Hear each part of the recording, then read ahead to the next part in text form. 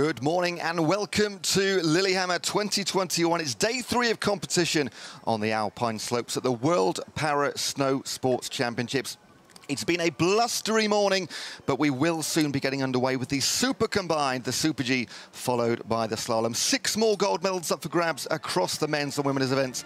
Myself and Alan in the commentary box will be getting underway very shortly.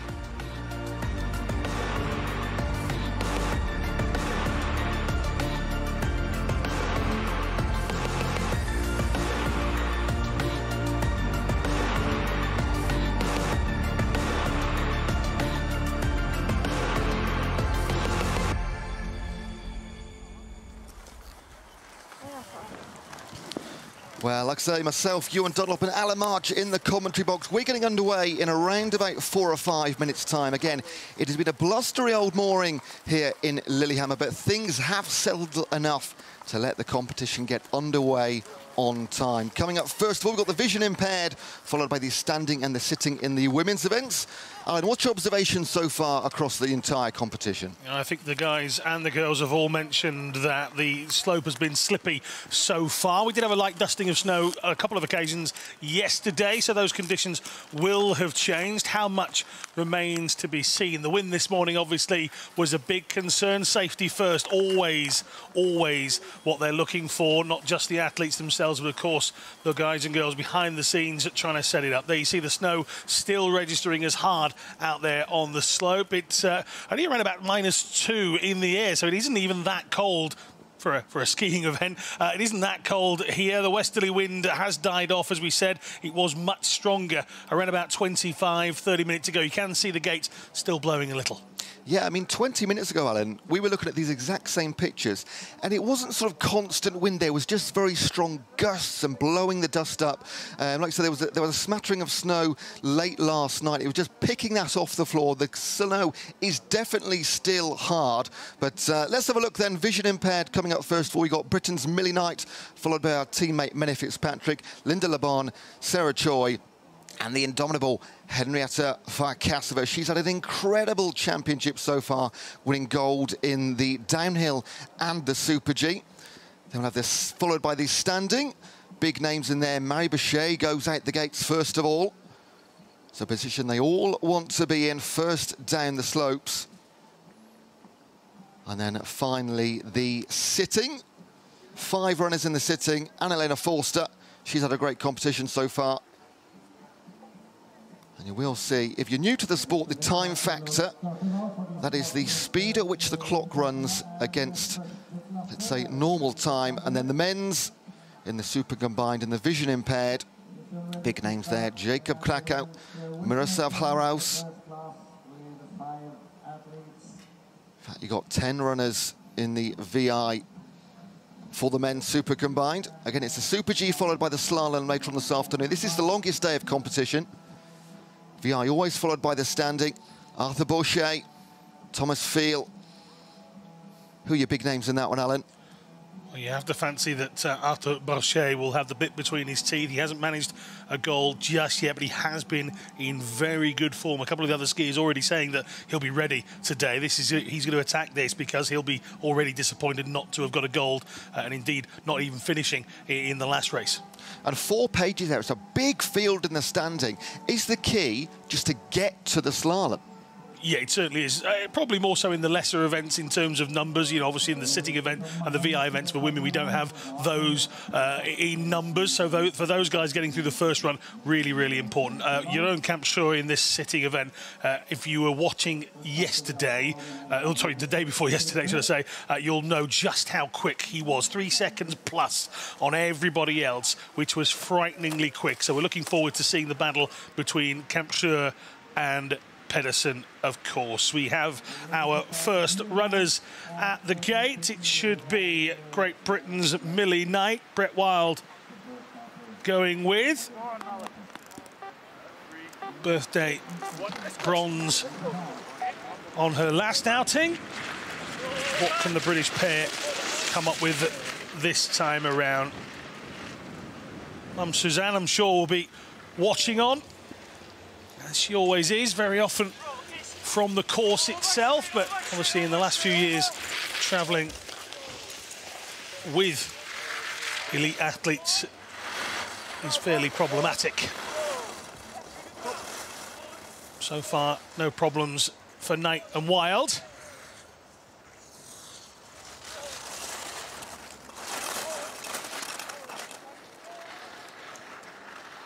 We'll keep an eye on the weather at the moment. Again, we were talking a few moments ago about the fact that it was so windy.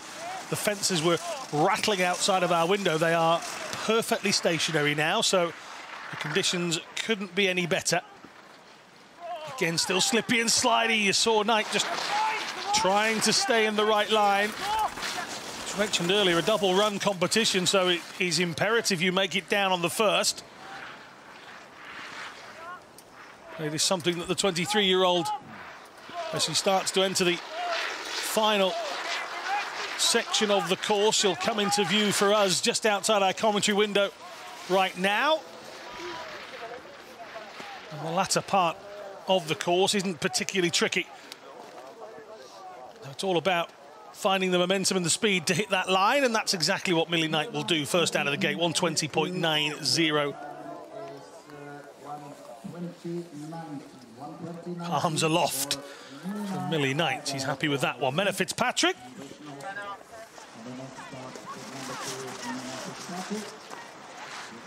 Change of guide again for Fitzpatrick. Katie Guest leading her down. They struggled on the training run before competition started. There was visibly something not right when they came through the line. They weren't happy with something. And the previous day's competition, she went with a different guide, so Katie Guest is back here. They're finding themselves a little way back as we enter the final two gates.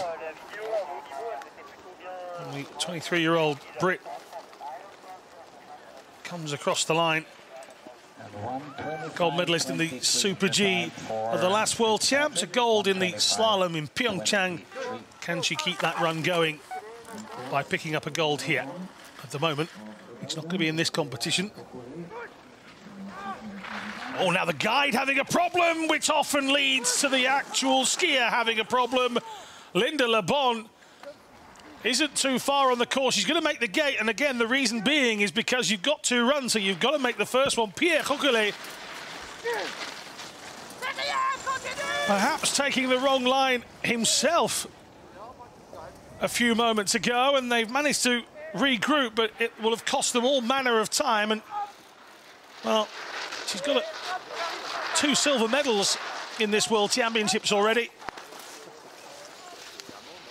There are already 5 in the competition, so the reason for clambering back up the mountain and going round the gate was fairly obvious. And Coquelet again slamming through one of the gate posts, and, well, arms in the air.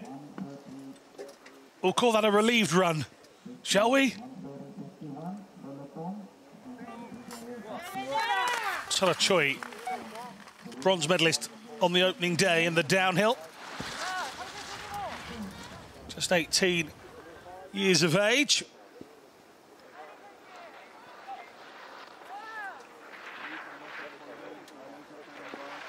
Guided by Kim Yu-seong.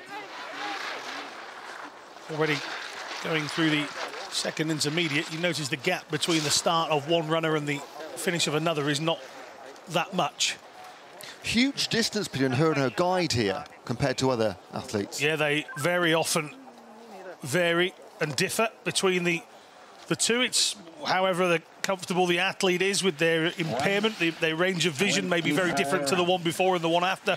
So you will see a variation in that indeed. So Choi coming through the line.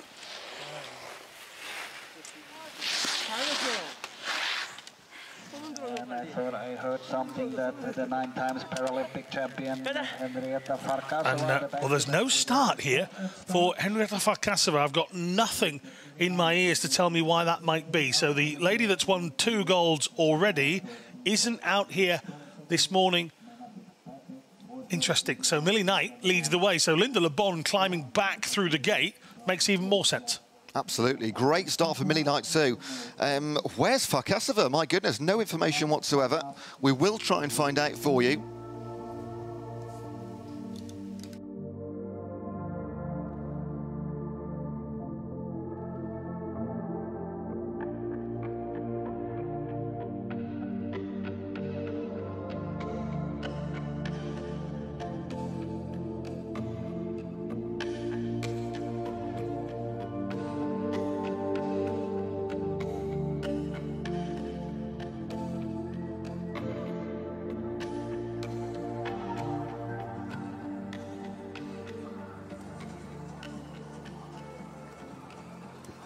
And on to the standing class. Marie Boucher, one of the standout names here. Had a gold medal in the downhill. Had to settle for bronze, though, Alan, in the Super G. She mentioned on the first day of competition there were some youngsters coming through. They did that in the following day's event. She did also say that bronze was the only medal missing from her collection, so talk about taking it lightly. Boucher will not have let that bother her in the slightest. It will only serve to inspire and push an already inspirational athlete as it is. So here comes Boucher.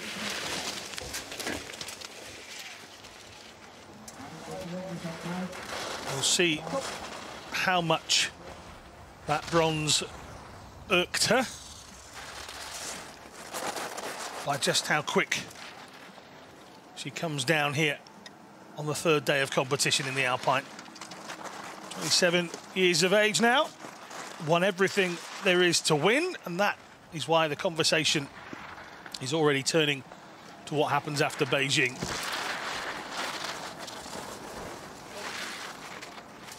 Already 1 gold out of 2. She would have had the hunger to get 5, just as she did in 2019 at the World Championships. The World Champ split between Selena Veer and Kranjska Gora. So Boucher gets the chance to set the fastest time of the morning. So the gauntlet is thrown on 12:54 from Boucher. One of those challenges will be Frédéric Turgeon from Canada, already a second down at the first intermediate, 22-year-old from Quebec. Double bronze and a silver. But the last World Championship showed just how far she's come, and at such a speed as well. Oh, she's got wide here, but managing to stay in, and no, sliding out. Something's not right for Fred Turgeon, and out of the competition. Remember, a double run here in the Super Combined, and something clearly wasn't right here. She got all manner of out of line coming into this gate. She would have been inside, but she chose to come out, and that would suggest that she's feeling something.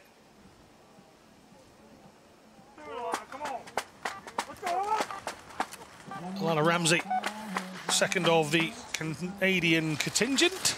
I nearly said that properly. Canadian contingent, there we go. Factor time of 93.48. So again, that clock at the bottom right-hand of your screen will run fractionally slower than your average stopwatch. Now, can Ramsey control this turn? No, another that's struggling just there, and Ramsey with a real yelp and a real battle to stay in line. So already 1.91 back. That's 7.67. We saw the Belgian pairing of Coquelet and Le Bon struggle in that very section in the early part of this race. We've seen Turgeon go out. Well, Ramsey's a wide again and out. Misses the gate, and that is 2 from the end. Well, I made the mistake earlier of saying that the bottom section didn't look too tricky, but that left-hander has caught out Ramsey. A little bit too narrow. Hasn't been able to cut inside nearly enough. and slides out. She's fine, she's up, she slid down towards the finish, but her day is done. When Marit Boucher crossed the finish line, she shrugged her shoulders as if to say, that was just okay. Could turn out to be a fantastic run. Yep, handling this first section.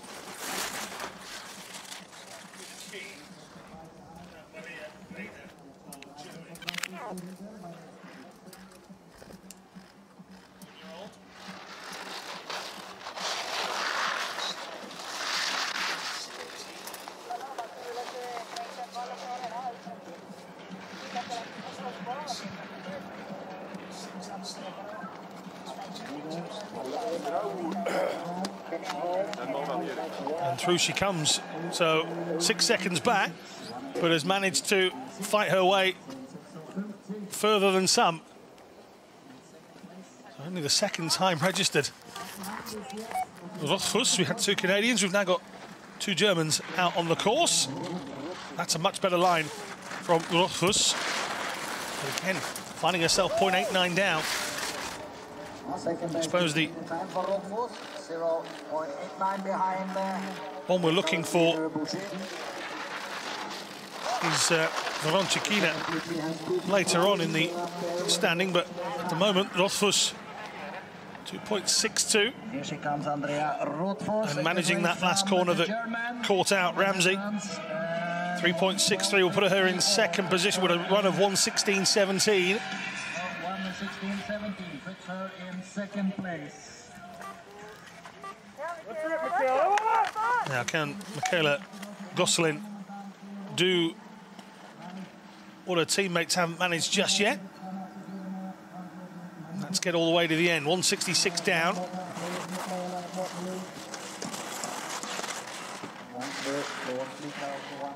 This is the section we've been keeping an eye on. And again, another struggle. Trying to stay in the line, trying to stay in the groove, and Gosselin again wide. They're taking some ambitious lines through the gates, are the Canadians. Can Gosselin make it pay?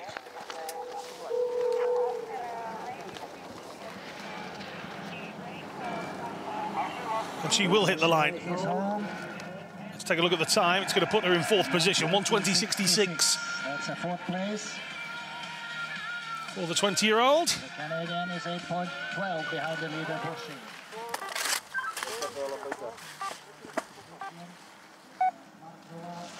Petra Smatsova. 3.5 down at the first intermediate. Into this tricky right-hander, and that could be the end. It is the end.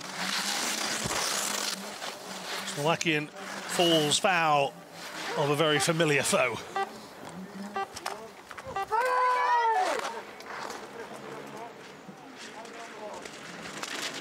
Coming down next, Ami Hondo of Japan. Can she make it to the bottom is the big question. Half of them falling foul to the course so far. And Marit Boucher first out the gates, her time looking even better as the competition continues. Bronze medalist in the downhill at the last World Championships. Hondo, that big, big smile on her face will never be forgotten. Real shock to her that she was on podium. A World Champ bronze. Can she follow it with a medal here? There's every chance, because some of the big names have already come out and fallen away.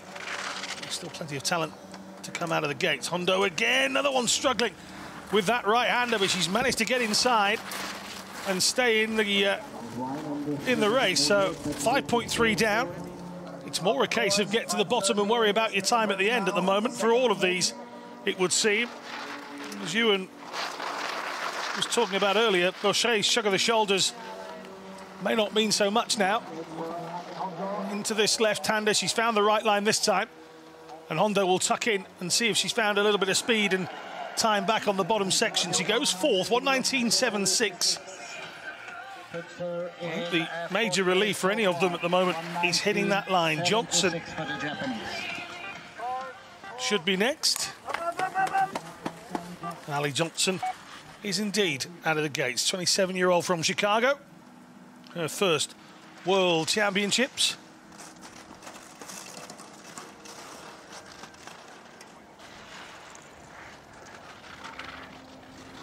Oh, she's all not going to make it back here, and hopefully Johnson's okay here.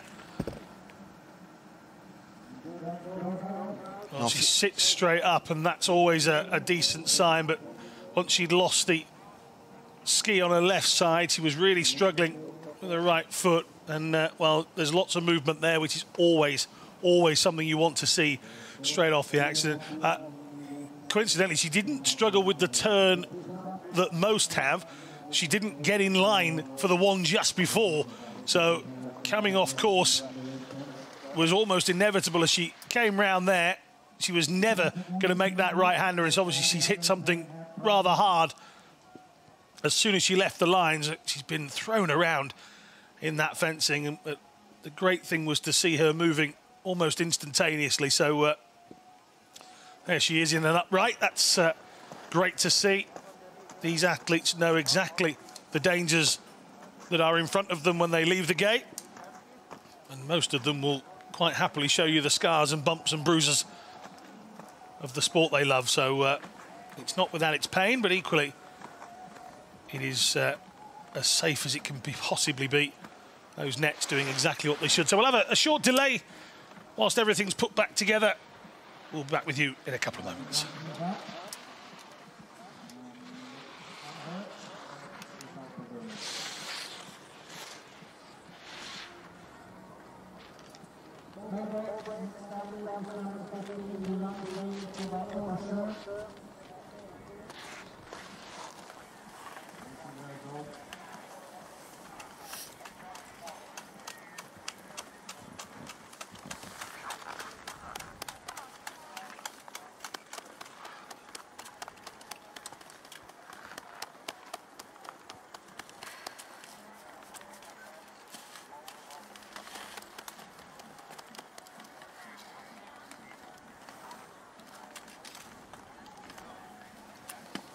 I just saw Annalena Forster.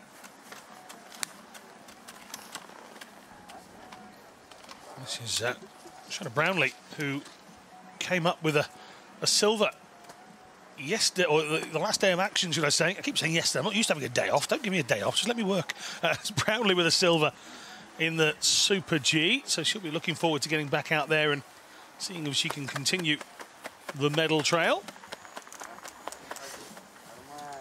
4 left to go, Ellen, in the standing. The big name on there is Vavra Voronchikina. She's going out second from last. Her big title sort of contender, Marie Boucher, going out first. What's the major difference between those positions? And is it a massive advantage for Marie Boucher? Well, you want to be out there as early as you can before, you know, some of them will tell you before it's been carved up by everybody else. But at the moment, in these conditions, you're seeing slightly different lines from most, so perhaps nothing in this instance. One advantage to going later is you know a little bit more, and in fact Voronchikina is at the gate here, which we should have had Ursula and Relenu, and I'm just wondering if conditions might be a reason for a DNS. Ursula is very young, I do wonder if she's just thought no. It is rather quick out there and quite frightening. So fair play if that is the reason. She may well be injured. She may well be ill. So we'll not speculate. But it is indeed. So we don't have to wait.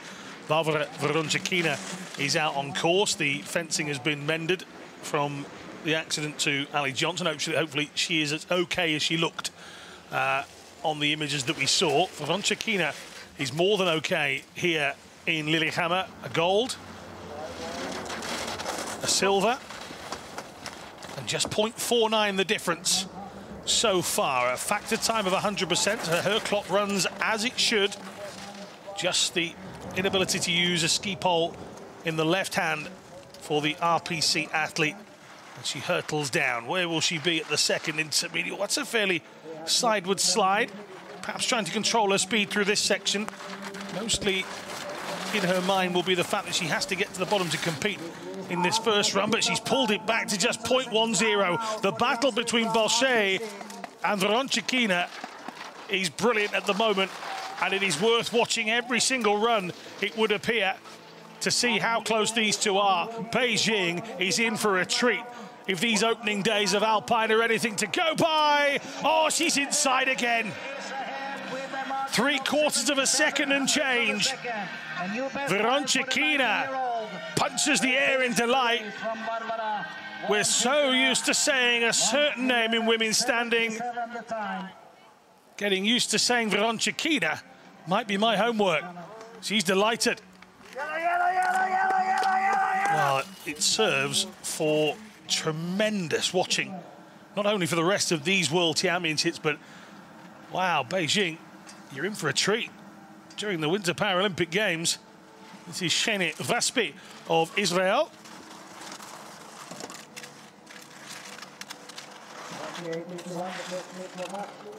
Lost a leg at the age of 3 in a motor accident. Fighting with the course here at a familiar gate that we've seen so many not get by. But,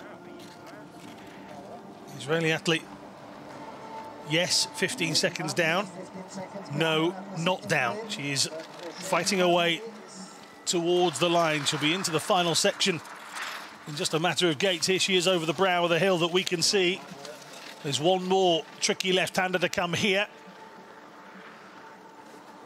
And she handles that well. The outriggers instead of poles, and Vaspi comes through the line.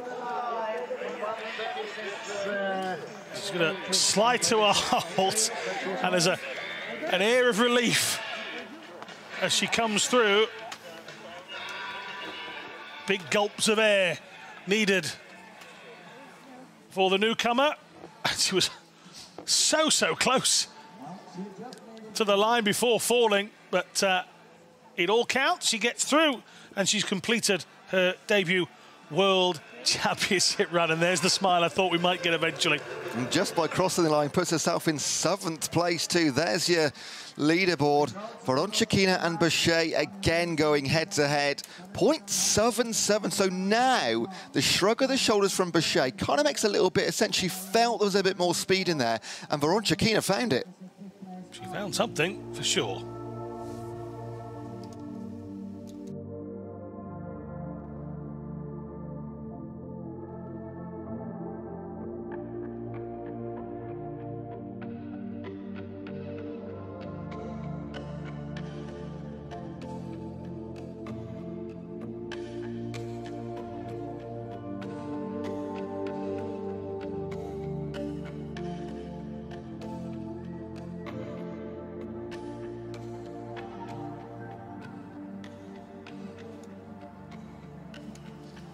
And finally, on to the sitting. Annalena Forster had a great competition so far. She won gold a couple of days ago in the Super G.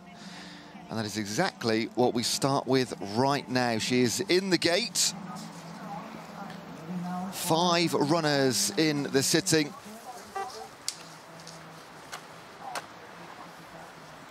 And there she goes. 86.79. The adjusted time. It is hard to look past Annalena Forster. It's a competition that, or a category, should I say, that's gone through quite a lot of change in terms of names. When I first came in 2017, there were far more women's sit skiers, Forster being the youngster back then. A few of the older names choosing to retire and leave the sport, and as that's happened, it is one of the areas that the APC would love more competitors in. So if you do fancy having a go in a sit ski, well, I'll give it a try. It could well end up a World Championships or Paralympic Games. Here, Forster, Stevens, Combolgier, Van Bergen and Brownlee, as even the great Forster has a battle. But double gold in Pyeongchang, a singular gold in Kranjska Gora. In the last World Championships, has been bettered with the double gold already here in Lillehammer. And Forster, no real difficulties, you have to say, as she tucks herself towards the line. And Elena Forster gets to the line. So 122.78. Little angst, it would appear, but a shake of the head compounds that. Laurie Stevens, one of those experienced sit skiers that hasn't made way. Double gold in Torino back in 2006 for Stevens, and it's rather ginger through the section because she will know that with just 5 being in this, any slip from any of them increases your chance of a medal, and it's a good game to play. Just 2 medalists in the Super G. Van Bergen and a debut medal for Combaluzier in the downhill. Brownlee with a debut silver in the Super G, and that is just what we were saying. Try and stay on course, and Stevens, he's upright, but he's drifting out to the side.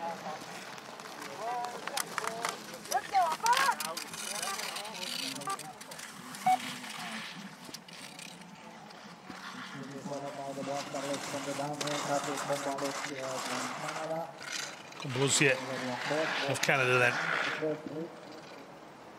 4.05 down on Forster.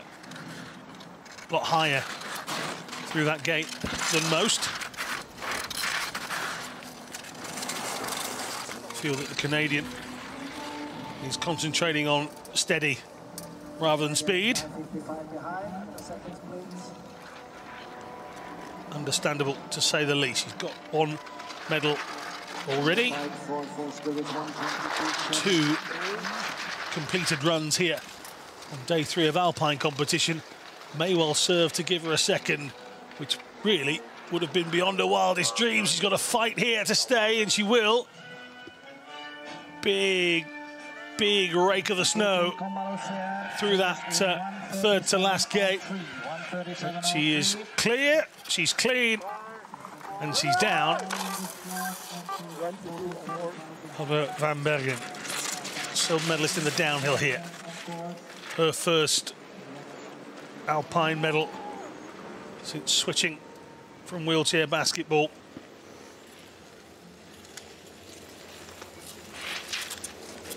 I'm sure her sights are set on a winter Paralympic medal, because that really would complete the set. A London and Rio bronze medal. She's actually up here. We saw that Forster wasn't happy. Van Bergen has certainly improved since debuting in the Alpine world back in 2014.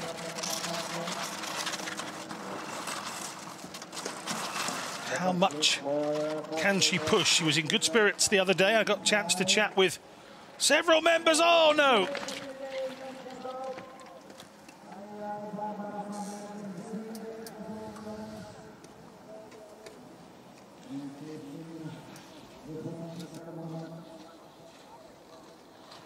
She had a lead, but now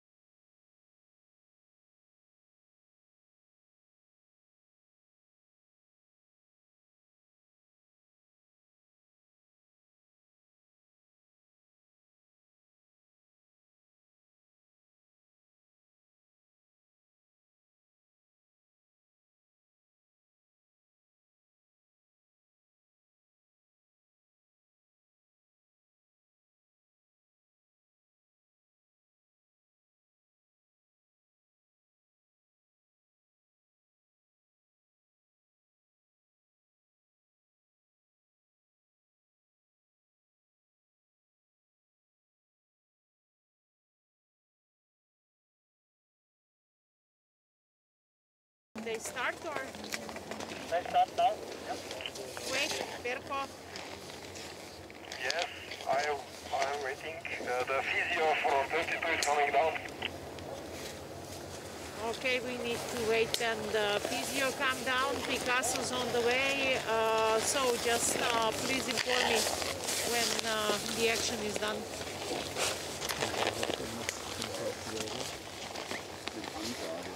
So if you are just joining us, we do have an interruption to the schedule at the moment. An injury, it would seem, for Barbara van Bergen, the fourth of the 5 sit skiers to leave the gate. Slid out in the middle part of the course. Got wrapped up in the fencing, which did its job and stopped him from going any further.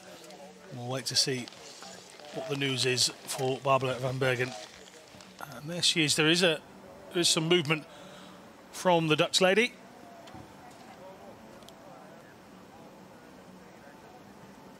She's gone right through the fencing, so first job would have been to get her out of there. Medical staff on site as well. This is the members of the Dutch team medical staff, I understand.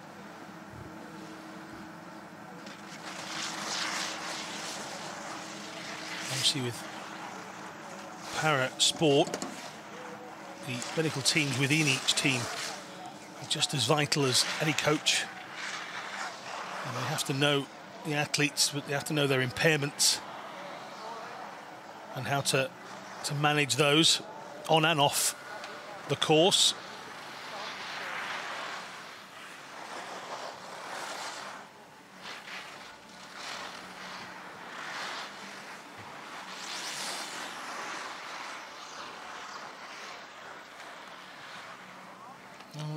I think she's upright here, which is great news. Or at least they're lifting it from the netting, so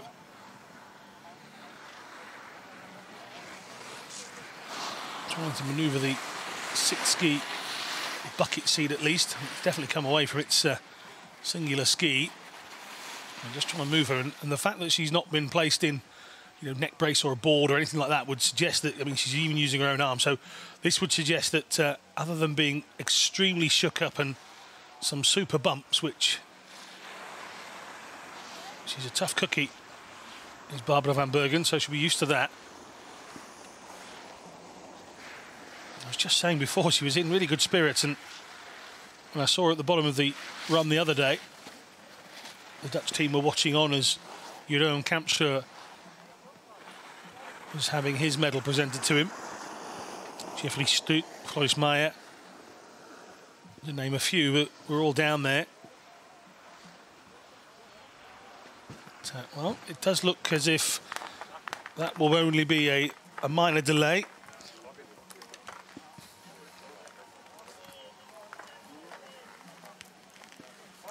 As we take a look back at the top, Shona Brownlee has got a long wait. She's already had a long wait, but she's still got a little bit more to wait until the hill is clear. They won't let her run until everything is done and dusted. There's a smile from Shona, and unsurprisingly as well, picking up a silver medal on your debut World Championships. Brilliant.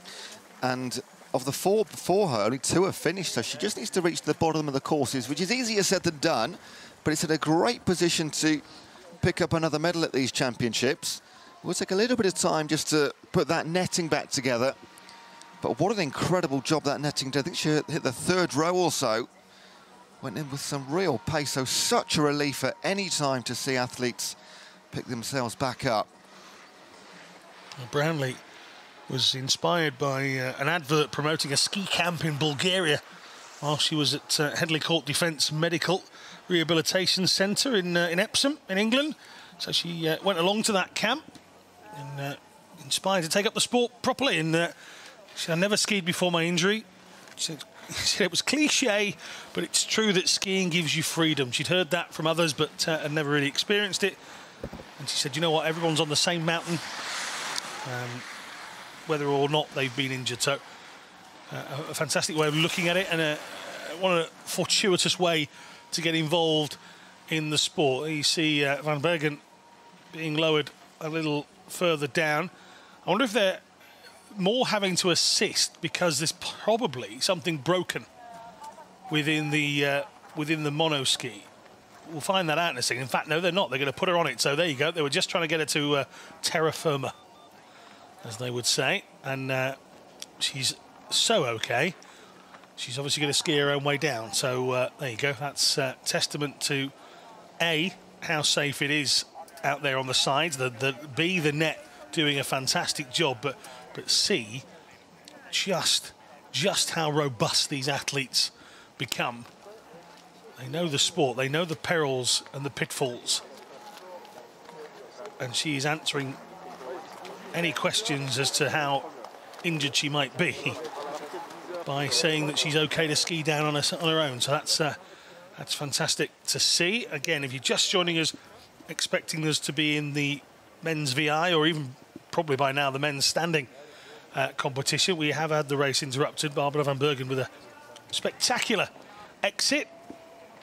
I'm sure we might see it. Now we know she's okay. We might see a replay of that a little bit later on. It really was quite a spectacular exit off the course. I mean, after seeing that in real time, there's no way you'd have thought I was going to see it right now, actually. Yeah, she was never going to get this right-hander. She'd missed it, and a bump sent her spiralling. And look at the net. It does exactly what it's meant to do. By the time she was falling towards the ground, she was caught up in it. And actually, she wouldn't have hit the ground that hard from the fall. So fair play to putting the nets there, to lining them up just as they would need. But just going back to the entrance into that turn, she was leaning to the left. Now, it's really hard. The bucket seats, you're on a singular ski. If you've shifted your body weight to the left, or the grain of the snow itself is sending you to the left, the ability to throw your weight back across and twist to turn at that speed on that corner, as we've seen already, nigh on impossible. So, you know, this is, she's pretty much experienced. You know, Barbara, it's not a debut. She's not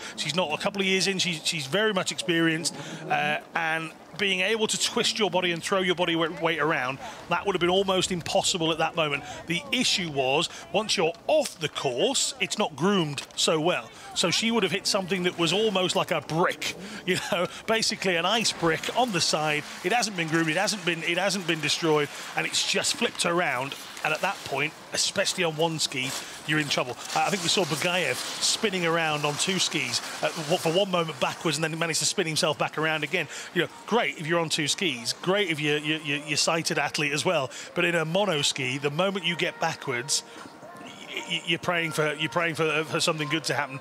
And the nets clearly here have done their work. Well done to everybody setting out the course on the sides as well as setting out the actual gates themselves.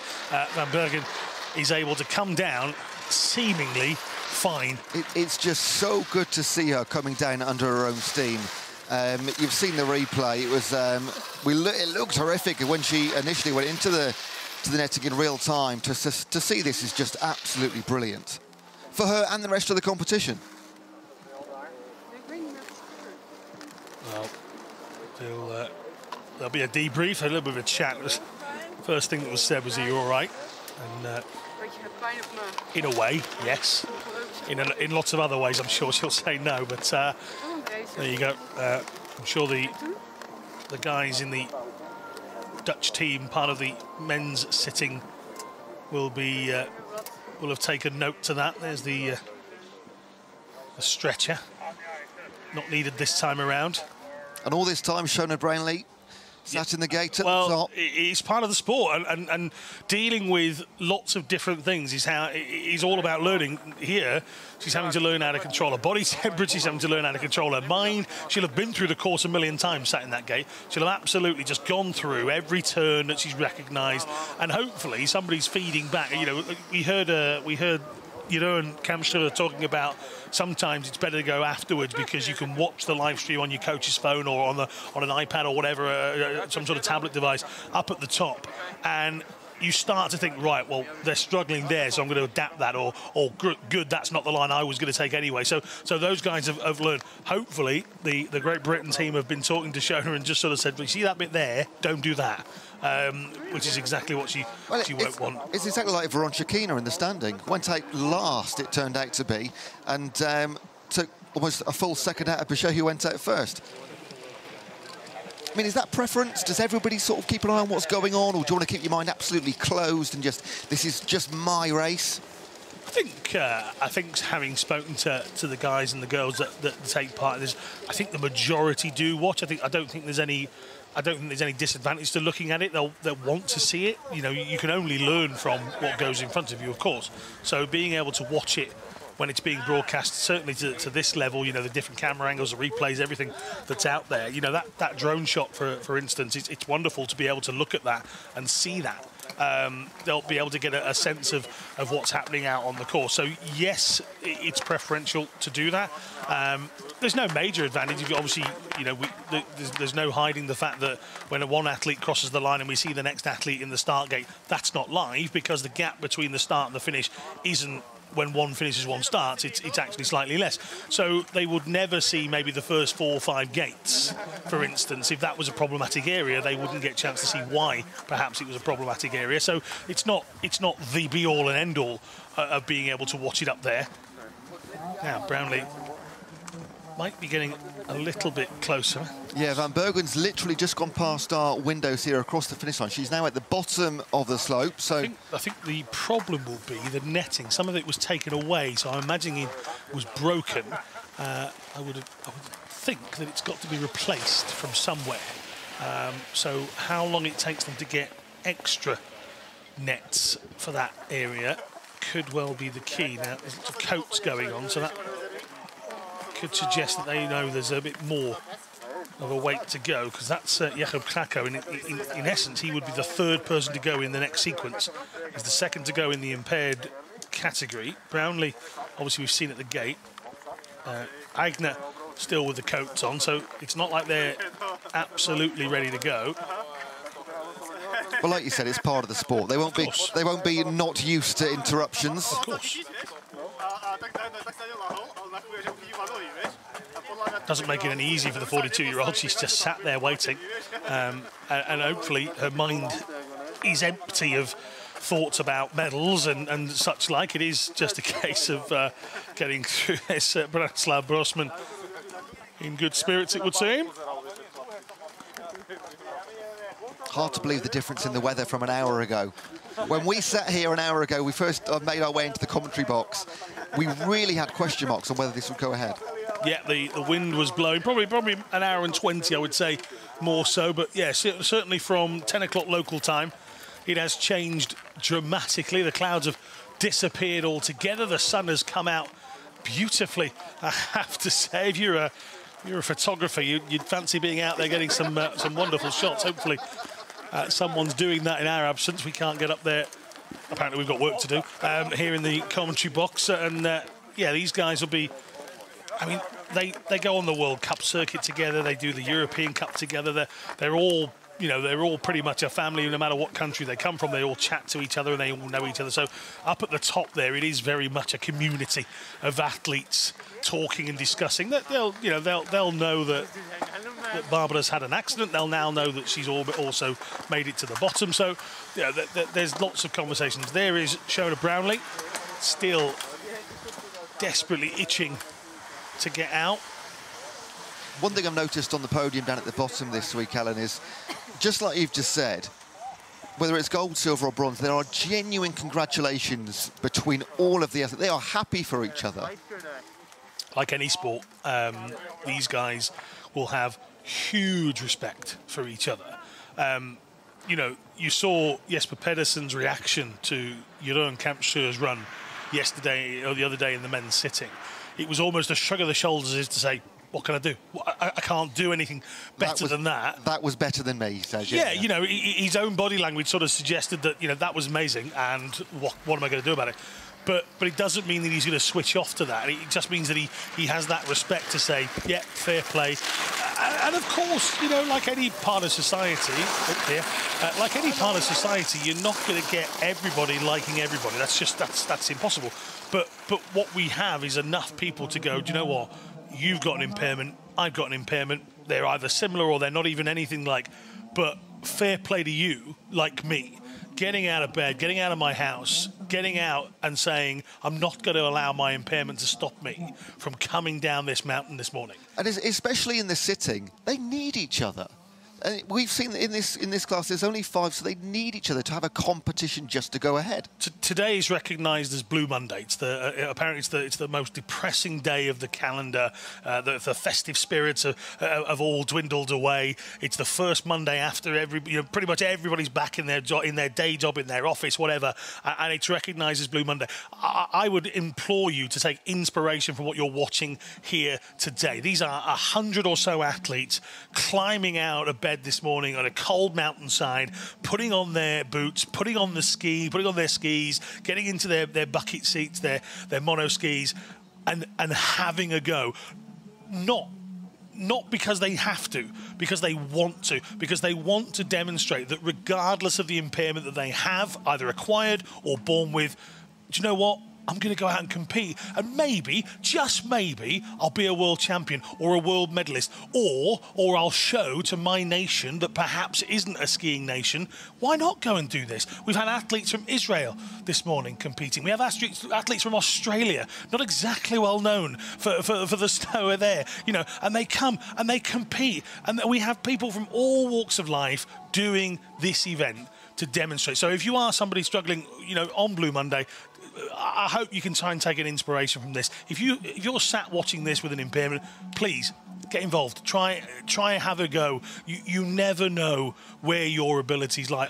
I can guarantee you, I did not leave school knowing I was about to be a commentator, and some 20 years later, then it happened. And it's about having a go. It's about having the inspiration, and maybe this is yours. So if you are struggling with Blue Monday today, we wish you all the best. Mental health is a very, very serious topic. We should all talk as much as we can do. So hopefully you're looking at this as an inspiration. Barbara van Bergen up, down at the bottom of the mountain, seemingly okay enough to get down. I'm sure she'll need a little attention at the bottom of the hill. Anyway, at the top of the hill, as you can see, soaked in sunshine, the rest of the athletes still to go. We've still got Shona Brownlee in the women's sitting to come. The fencing still being put back in. The men's competition hasn't started at all. We've got the men's VI to come start with. There are 10 athletes in that. There's well over 30 in the men's standing, so plenty to look forward to. 36 to be precise, and 17 taking part in the men's sitting. We have seen the numbers dwindle in all of the women's events, so this afternoon session already starting to get shorter. We're back with you in a couple of minutes. We're not far away from returning to the action.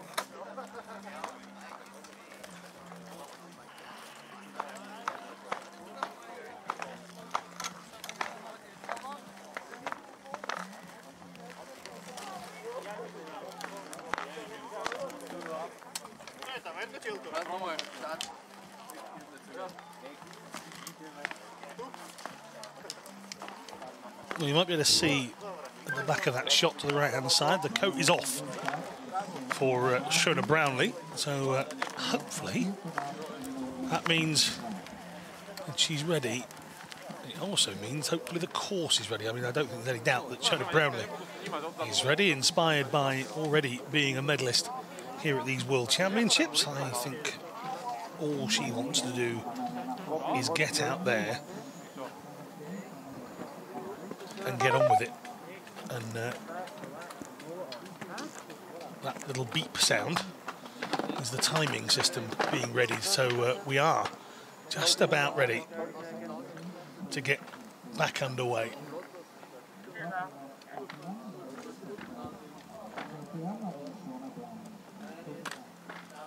Shona Brownlee. Great Britain, if you're just joining us, big delay because of a tumble, a big tumble, to be fair, from Barbara van Bergen, who was the penultimate athlete to go in the women's sitting. Shona Brownlee is next. Barbara van Bergen is seemingly okay, so we can now continue with competition. The netting has all been replaced and the drone continues to dazzle here in Lillehammer. Great shots being brought to you live by the local broadcasters. And it is with their thanks we are able to show what has been so far a brilliant production of world-class para-skiing. The Alpine competition carries on. So Annalena Forster, 24.49 through this first intermediate. I'm not sure that Brownlee was ever thinking about matching that. What she wants to do is match her ski going over the red line at the bottom and clocking a time, because only Forster and Combalasier have done it so far. At the moment, the Canadian and the Brit you see here in their debut world champs, if they can get 2 clean runs, will both have their second medals in their debut world championships. I mean, it's a stunning start to the week. This is where Van Bergen had the struggle. Oh, and it's a struggle for Brownlee too. That right-hander, well, that isn't getting a Christmas card from anybody next year, is it? That right-hander is serious trouble.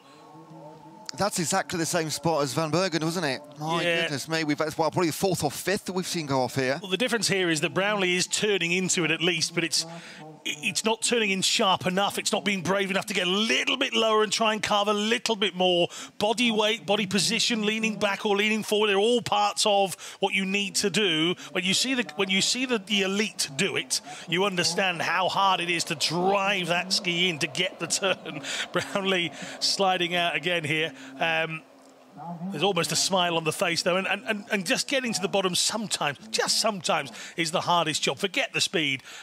And there we go. That brings an end to the sitting competition. So Annalena Forster out in front, 14 seconds ahead of Katie Combalasier, going for a second medal in her first World Championship. She also got bronze in the sitting in the downhill earlier on in the week. And at the moment, in line for a silver, if she could make it to the bottom of the run. Well, I say silver, who knows? Annalena Forster still has to make her way to the bottom too. But that's the end of the women's competition for the moment.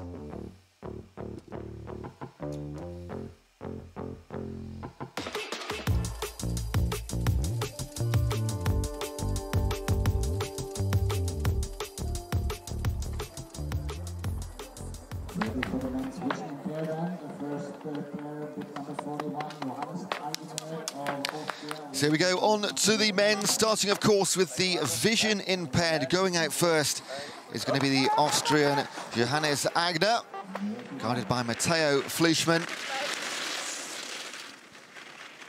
So after a 15 or so minute delay from the crash from Van Bergen, can Johannes Agner be the first man to make it to the bottom? There's been some really difficult turns we've seen, 2 or so, catching a few of our athletes out. But he started his run fairly well, so he would have been waiting at the top, just as was Shona Brownlee. The town here drenched in sunlight now. It's a beautiful day. And it's a nice first run for the Austrian. This is the tough one. Makes it round, following the guy, beautiful. And shortly to come into view from our commentary position on the right-hand side. Guy just having a little look back.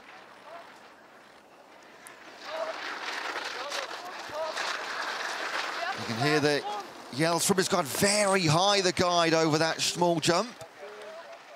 But keeping his man in tow. And here they come across the finish line. And the first time will be set at a 1:07.63. The first tick in the box down the hill on the giant slalom. It's another good performance from the 16-year-old, and he was denied gold earlier on in the competition. But at the moment, De La Place is denying everybody anything, it would seem. The Frenchman's got the bit between his teeth.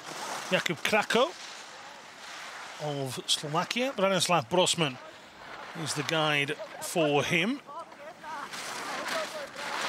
31 years of age now, Krako.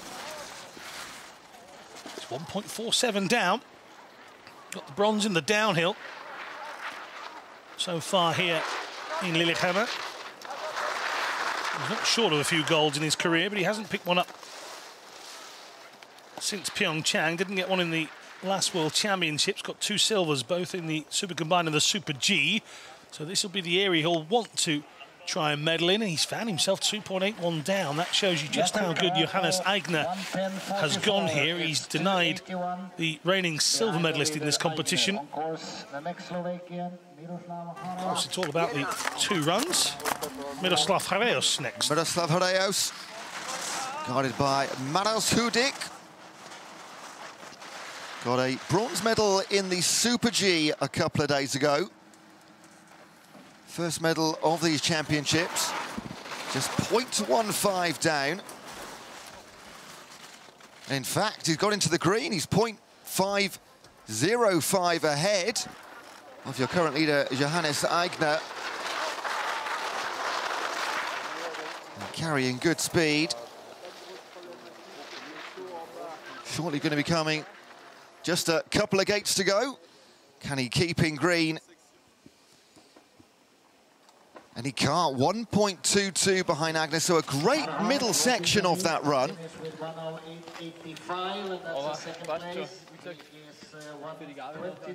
It's all good news for Johannes Aigner. We've still got Kozubov and De La Place to come. Frantsev, Huang, Simpson, Gullas and Jensen. Next one to go on the list is Huang Minyu. 2.64 down. Again, a Korean athlete in both the women's and the men's events. It's good to see. Of course, many inspired by the last Paralympic Winter Games in Pyeongchang.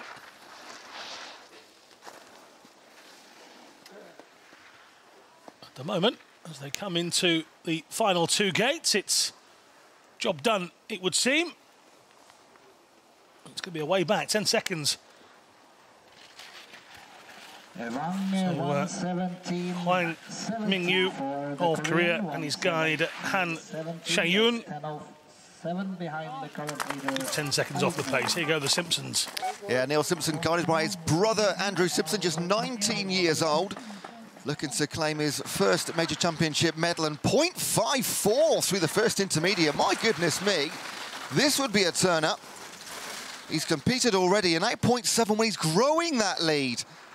Wow, this could be a big surprise. Fantastic first run from the brothers from Aberdeen. Started skiing at the age of 4. A couple of years later, joined Gordon Skiers, and now, in this World Championship, this would be a big surprise through the Super G. Can he hold on to this? 0.28 takes the lead, Neil Simpson, the young Briton. My goodness me, setting the time for the rest of the field. Only 10 in this field in the VI for the men. Hyacinth De La Place still to come, but first of all, Valery Redbekov. Here we go then. Another of the Team RPC athletes. Evgeny Geroyev, the guide for Kozubov. 3.36 down already. Work to do, even for a top 3, if that is the ambition. And he's really slowed himself before even entering that tricky right-hander. So that clearly told us the mindset there of Valery Kozubov. He's 49 years of age. The great thing about parasport is that age really is just a number. We do see a lot of athletes coming into this with acquired impairments.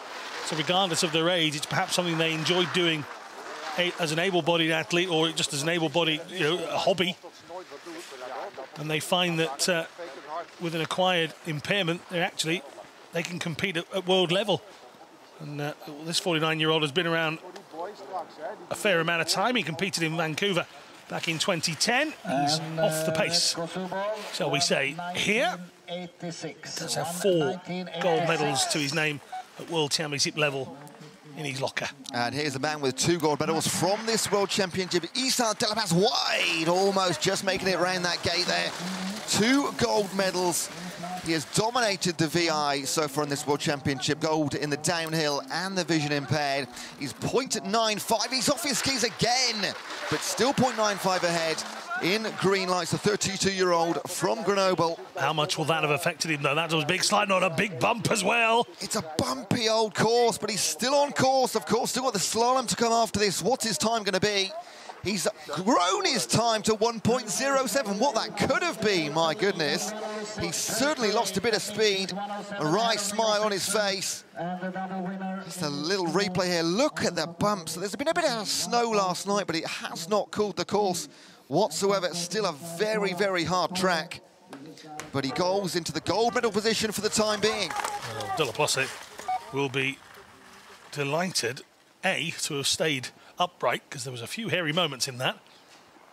B, he is in front despite his difficulties. So Michał Goles from Poland,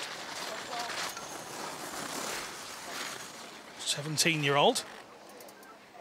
Some very young athletes in the men's VI category. Simpson, Aigner, now Goles. 6.52 the difference.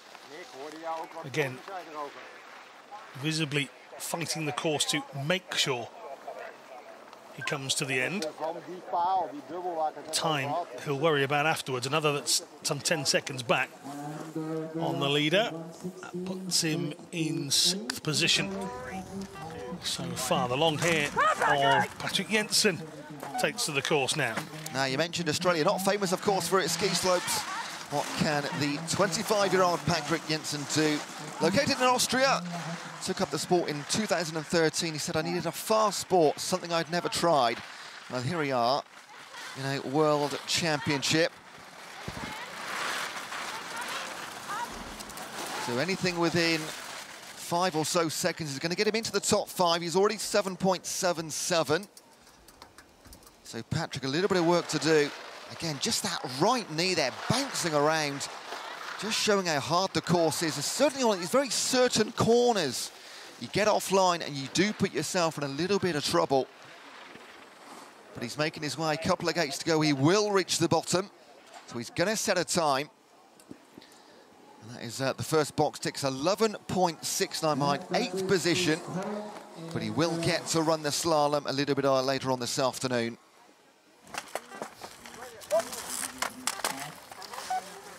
Frantsev, second of the RPC athletes involved in this one. Roman Agranovsky taking a look behind him, wanting to make sure that Ivan Frantsev, the 30-year-old, made it through, and he did. Gold medalist 2015 World Championships in the Super G. The slalom gold back in La Molina in 2013 as well. Went to the Paralympics. An 8th place in the giant slalom, 2 5th places in other events as well, and he hits the line and goes into 6th position in our final run of the men's VI category. So not so many slips and spills in this one. Isa de la Place, 106.28, leading the way for the first run. Neil Simpson, he'll be absolutely delighted, he and his brother, to be currently in silver medal position, just 1.07 ahead of Johannes Aigner. 8 or 9 completing the course before we move on now to the men's standing. This is a large class coming up shortly.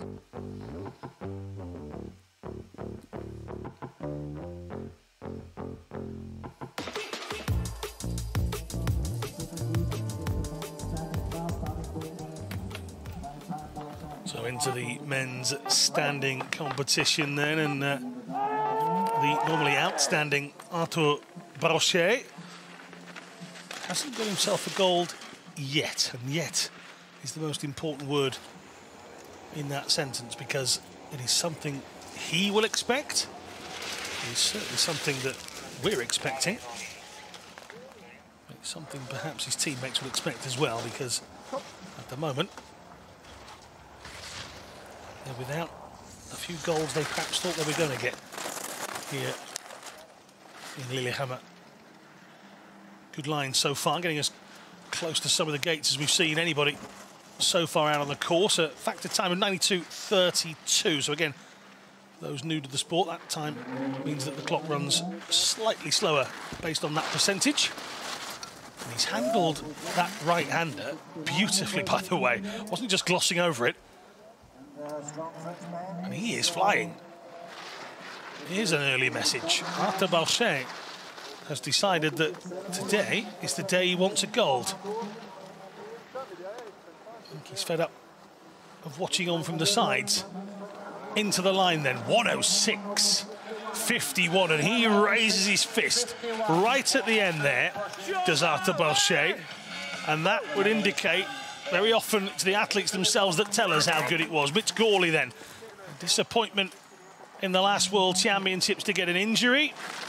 I don't know whether he was more disappointed with that or having to sit next to me and commentate afterwards, but Gawley flying down, 1.85 off pace currently, but that only goes to show you how quick Balchet was, rather than any injustice to anyone else. Into the right-hander, and again Gawley handling it nicely as well. So the men's standing athletes, seemingly so far, okay with that right-hander, but he's 3.67 down.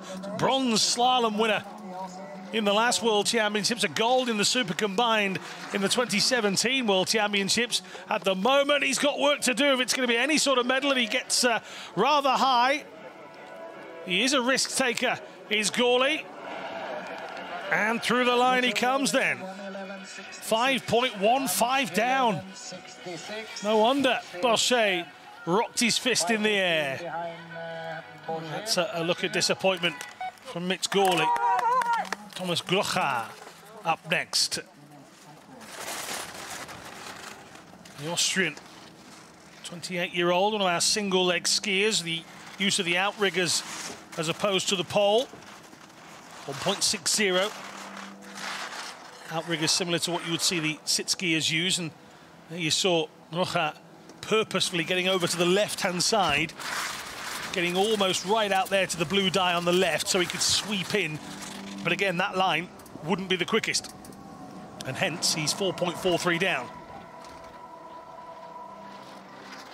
Interesting to see each and every one of these skiers choosing a different way, a different style. 90.69 the factored time for Rocha, but he is going to be some 6 and a bit seconds back on Balchet. That's the first three. Thomas Field coming up next.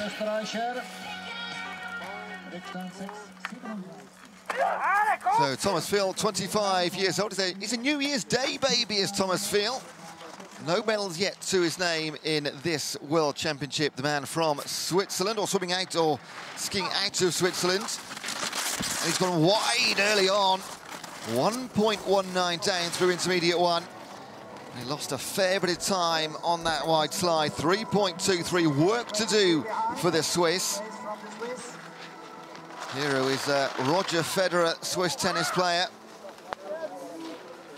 And Thomas Field needs to pick up a little bit of speed in this bottom section. Just comes into our view, 2 gates from home. He will 5.60. You'll be a bit disappointed with that one. Coming up next is the Briton James Whitley.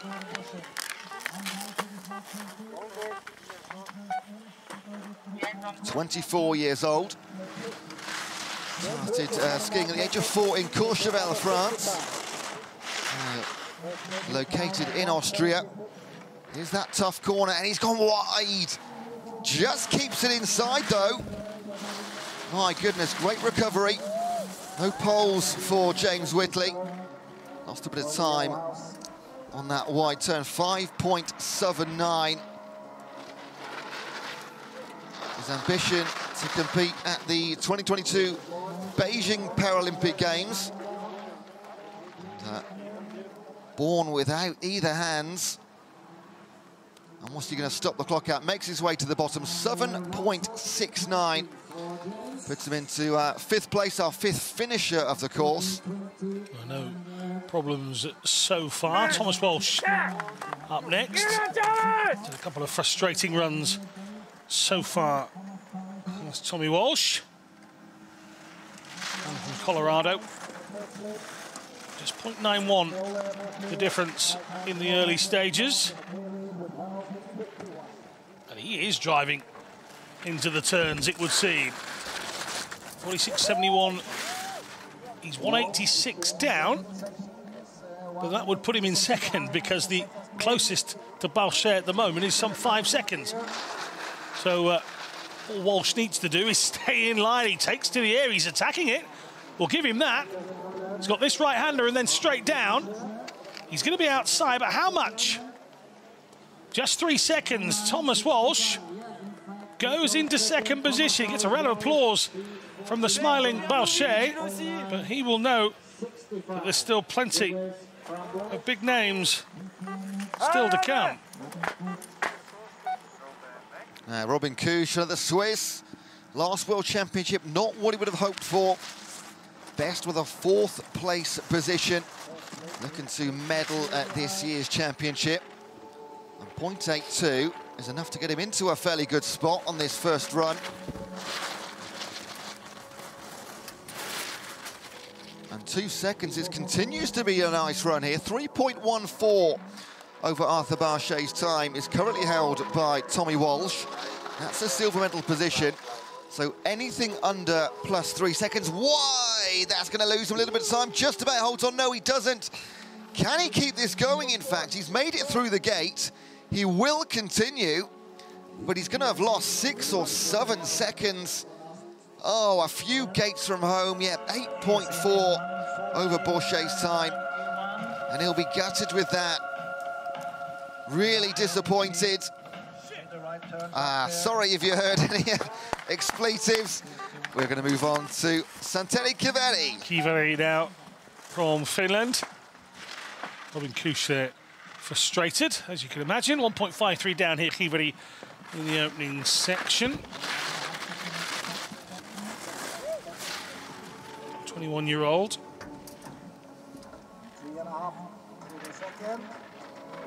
Missed out on the last World Champs.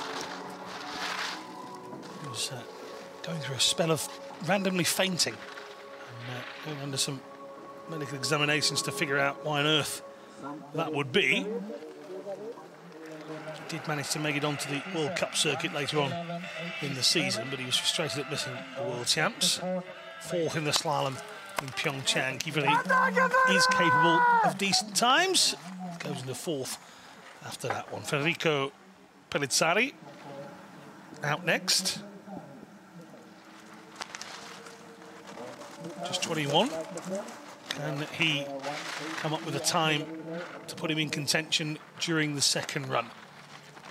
The Super G at the moment giving out its problems, and Balchet sitting pretty with over 3 seconds in terms of a lead from Thomas Walsh, and running out of expected names that could put pressure on. Into the bottom section then, nice and tight on that gate, and he's going to go over the line in 109.49. Good finish from the Italian, and he's put himself in second position. I mean, that looked quick. He was carrying speed, just looked out to our right up the hill here, carrying speed through the final couple of turns. David Bendotti.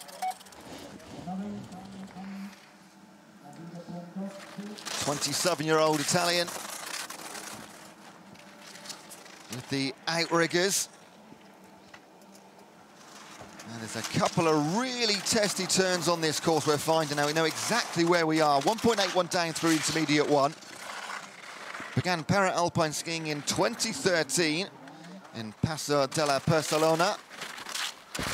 Now resides in Austria. His idol is English footballer David Beckham. Why not? Why not, indeed? 5.86 through intermediate 2. That'd be enough to put him in 5th or 6th position. It's very hard to see right now how anybody can catch Arthur Bauchet.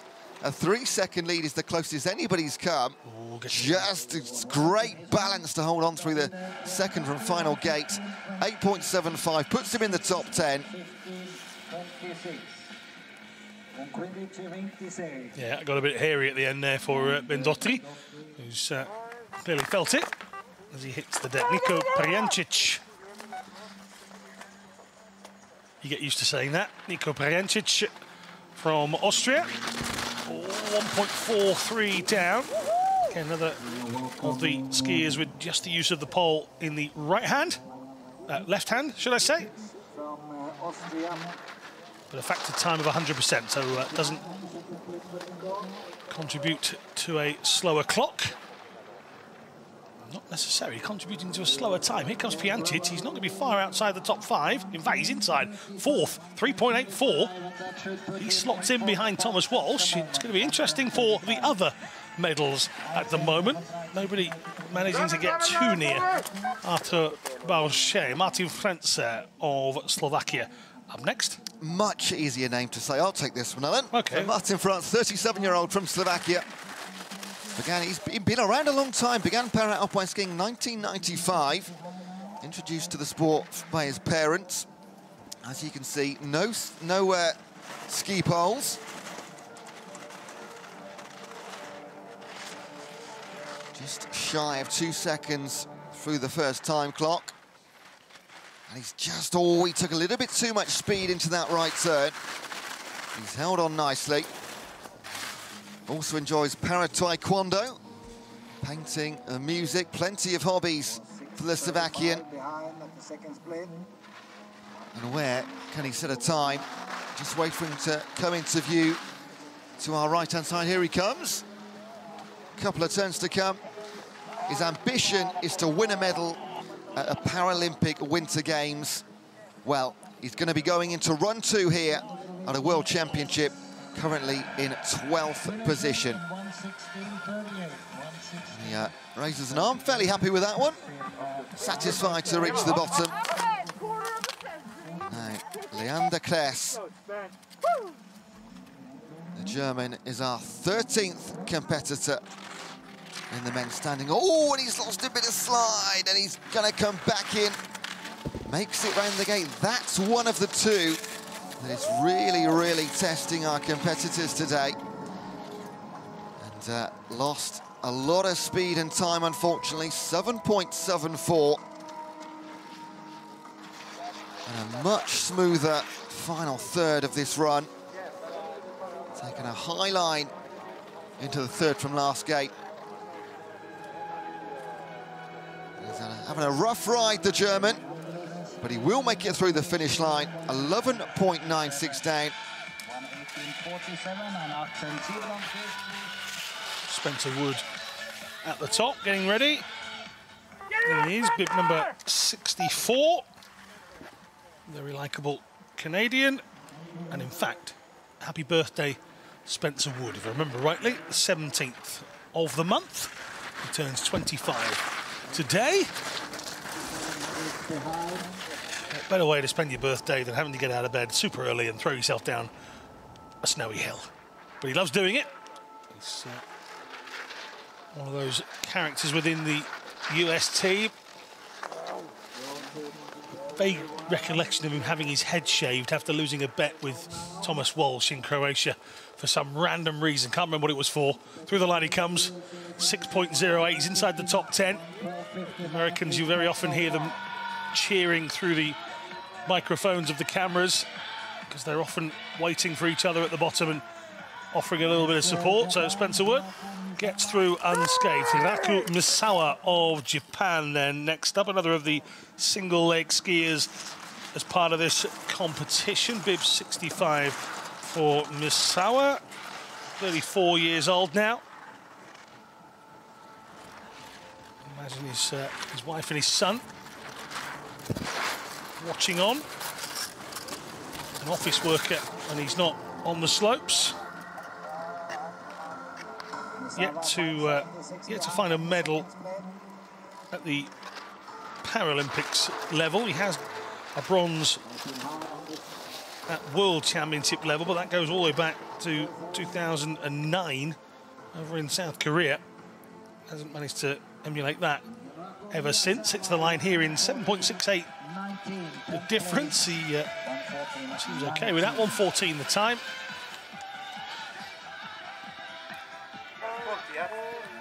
Now, number 66, Jeffrey Stoet of the Netherlands. Got a couple of bronze medals to his name in World Championships. Goes right back to 2017, though. Winning bronze in the downhill and the Super G. So has experience of being on the podium. International debut back in 2012. So won the circuit for nearly a decade. And my goodness, wouldn't he love to upgrade to a silver or a gold, plus 5.77. We were talking to him the other day and he was just so frustrated. He said, I'm finding speed in practice. I get out there and I just can't do it. And that is a mental thing. It's a mental thing as well as it is a physical thing. So that's in any sport, whether it be parasport or able-bodied sport. 8.28 the difference here for Jeffrey Stoet. But yeah, he was. I was talking to him the other day, very frustrated. He can't seem to find, and there you see that frustration. Can't seem to find the speed that he gets in training and in practice and away from competition. He gets to competition, he just can't quite match it up. Jonty O'Callaghan here next. Australian, already 2 and a bit down at the first intermediate. Balshay's time starting to look more and more and more impressive as O'Callaghan goes down inside a gate, but whether he'll want to is a different question altogether, and the answer to that is no. Big slide out from O'Callaghan. Well, I think, if I remember right, that's our first DNF. I think you're absolutely right, yeah. Andy Hallahay in the box. Then the number 26. Actually, hang on a sec, he's gone straight down. Didn't see a single turn there, so he looks okay, which is great. If a little frustrated. Here's a replay then. So yeah, just falling to his right-hand side. And then taking a fairly long trip. He would have seen the net coming too. And the disappointment heads into the snow. Been skiing since the age of 7 has had a hay. Skiing of Aspen, Colorado. Seems okay here. It's more a case that he's trapped in the netting and his other ski is AWOL. So here comes the cavalry. I'm sure once he's reunited, he's just trying to get that other ski off actually, isn't he? He's give him a little bit more movement. But, I mean, that's a good effort running up that slope in those boots.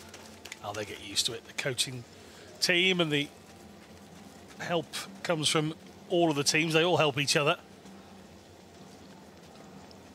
Now, at the moment, Boschet's time looks fantastic. Almost 3 seconds ahead of Federico Palatarari. But in about 4 or 5 skiers' time, Theo Gmer, or Gmer, you pronounce it for me? Gmer. Gmer. There you go. And Alexei Bugayev still to come. Yeah, could be some surprises here. You know, often these guys are listed by the points that they have in competition on the World Cup circuit and their standing, so it's often based on that. So sometimes if you have some skiers who haven't taken part in the World Cups where, for instance, the Super Combined has happened, you're not necessarily going to see them higher up the list, etc., etc. But Lindström is very much capable of speed. He's had success on the World Cup circuit before. Theo Gmer is he's often brilliant. Bugayev sometimes flatters to the sea, but he's also capable of a decent amount of speed. And Manuel Baudinx of France, somebody who I really like watching. He is seemingly improves time after time, allows perhaps his frustrations to get the better of him. But could be interesting to see him, a man that survived a tiger shark attack, is Manuel Baudinx, so it's a decent effort Now, am I missing him here? But no Marcus Salcher. No, Marcus Salcher's not in it. He's not having a go at the combined. I think he'll turn his attention to slalom and stick with it. Interesting, because obviously having won both the downhill and the Super G, but equally, again, we talk about athletes. I don't know the official reason here, so I'm not going to speak out of it. But equally, athletes, it could well be that health-wise, you know, dependent on their impairment. You know, we have a lot of athletes here with hemiplegia. You know, it's not necessarily a visual impairment that people can see, as in an impairment that you can look at someone and go, oh, you know, you have one leg, or you have one arm, or you have a missing hand, etc. You know, a lot of the hidden impairments are more difficult to spot. So Marcus Salcher may well be just that he's not feeling it this morning. He's had two very, very good days. After all, this is Alexander Alyabayev, 1.88 down on Barchet so far.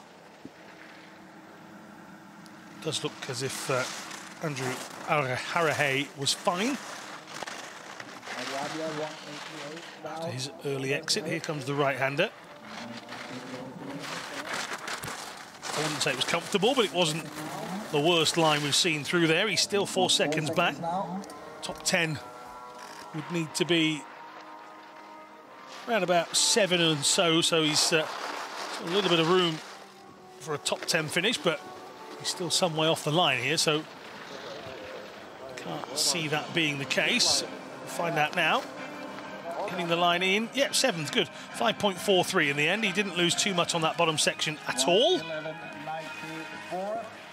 And that means that Alexander Alyabayev has a successful run in the bag. Here comes Conor Hogan. Conor Hogan, 24-year-old from the United States.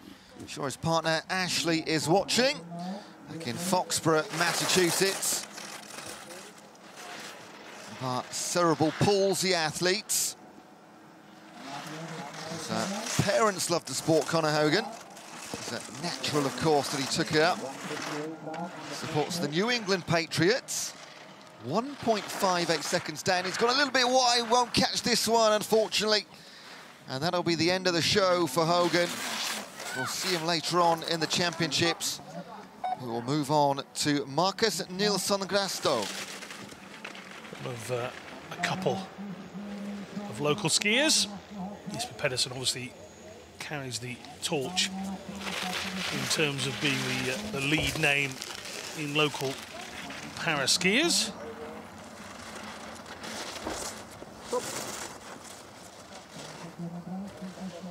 .319 down. Again, another athlete that, due to his impairment, doesn't have the use of his ski poles.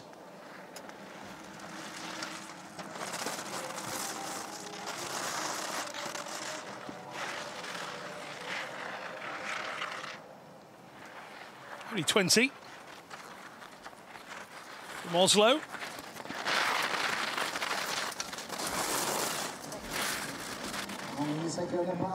Can he get inside 12 seconds? Losing another 3 from the second to the end would mean he was very slow in this bottom section.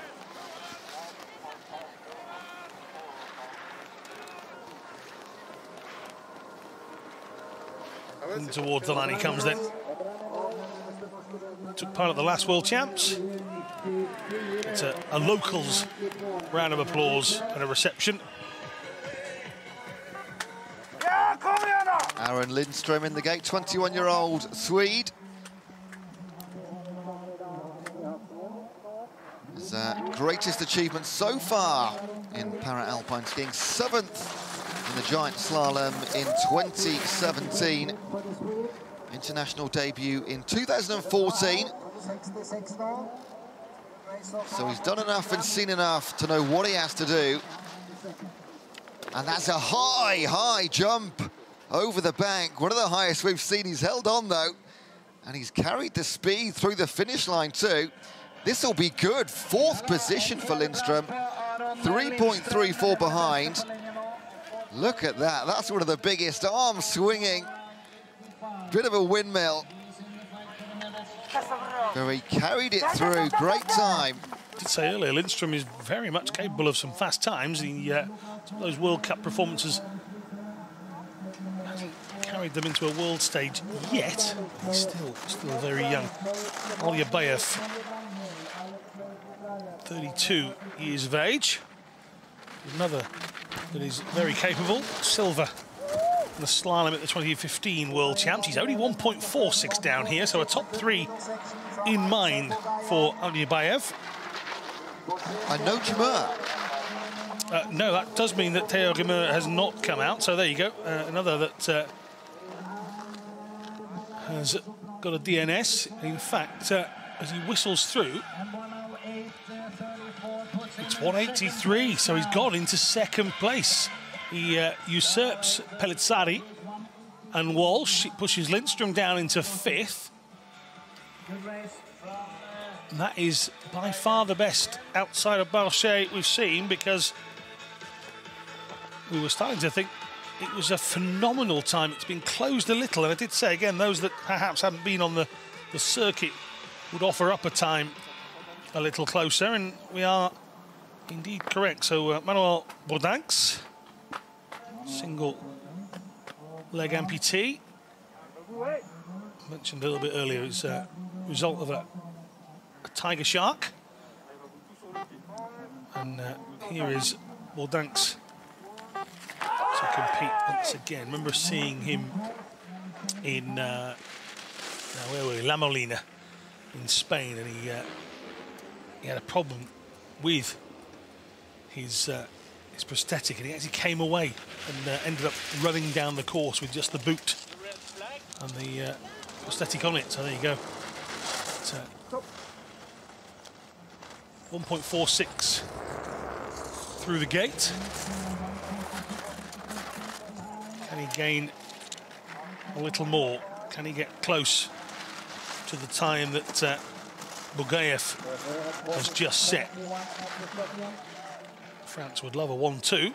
Maybe Bordanks can do that. They've got Jordan Roussin still to come as well. 2.48 here for Bordanks. A little bit out of shape a few moments ago, but oh wow, well, he's still going. Just 3 gates from the end. That has proved tricky for some, and it's inside the top 10. It's 3.89. He might have been a little bit quicker if not for that issue. He's shaved his beard off this morning. Maybe that's what it is. Bounces down. Well, bounce back ability was a phrase that was used quite a few years ago in football. Manuel Bordanks clearly has bounce back ability as well. He's hit the shoulder, bounced back up. There you go. He's shaved his face. That was what was quick. I was trying to think what was wrong, what was different. He's had a bit of a shave, but there you go. He's bounced off, and he's seeing the funny side with his teammates. There's Marie Boucher and Arthur Boucher, and chatting away in front of the camera there. But, well, he's got to the line. He's got himself a time. Got a slight delay here. Not overly sure why. I did hear some chat that there might be a bit of a brief pause. Bordanks in 7th. Then above him is Niko Prijancic. Lindström in 5th. Thomas Walsh in 4th place. Federico Pellizzari in 3rd. Bugaev in 2nd. But Arthur Boucher, from the very beginning, sits in 1st position.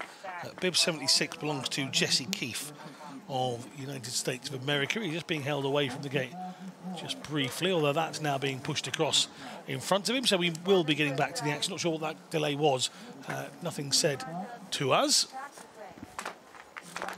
So Jesse Keefe, another of the young guns, just 17 years old, resides in Sun Valley, Idaho. Here we go, Jesse, full 10. Began skiing at the age of 2. His mother apparently wanted him to learn to ski as soon as he could walk. So no time like the present, eh? And representing Sun Valley Ski Education Foundation and the National Ability Centre for the USA. He's born without an ankle bone in his right leg, was Jesse Keefe.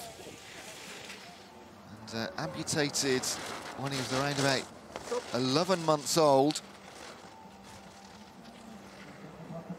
3 seconds down through the first timing gate.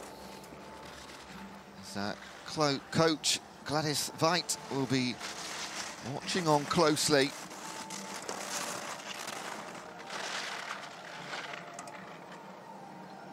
And again, it's that turn. Oh, he's going to make it just back inside. It's proving difficult for so many of the skiers today in every single class. Certainly if you get airtime, if you leave the ground, it is more tricky at that point because you know you've got to get back inside somehow.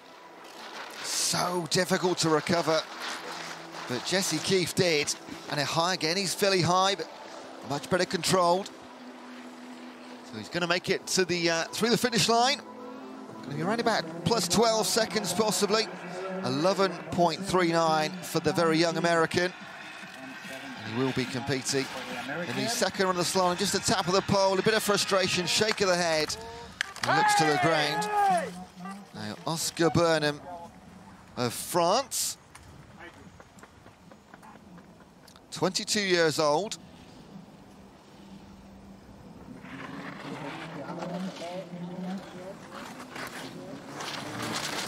Prior to his impairment, planning on being a high mountain guide or part of the mountain rescue team. Paralympic Games are his major goal again. High on that one, but holds on. Plus 477. That's going to be a fairly good enough time to get him into the top 10 possibly. Just third side, lost a bit of time on the last few corners. 13th place for the Frenchman. His teammate Jordan Blaussan starts to make his way down the Lillehammer slopes. That's a good first section time, 1.32. Blaussan, again, just 28 years old. Another very early starter to the sport at 2 years old.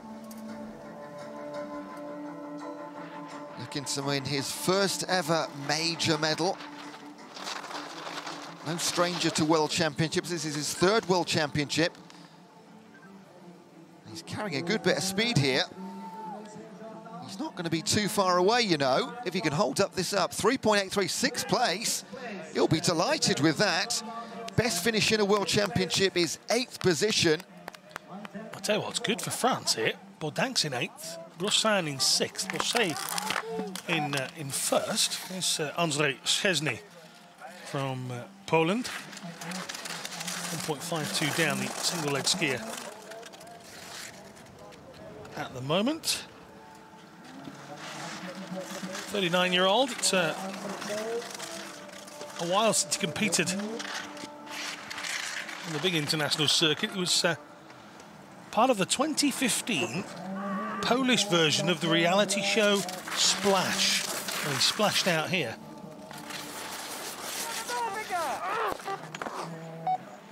Roger Prix-Davy of Andorra up next.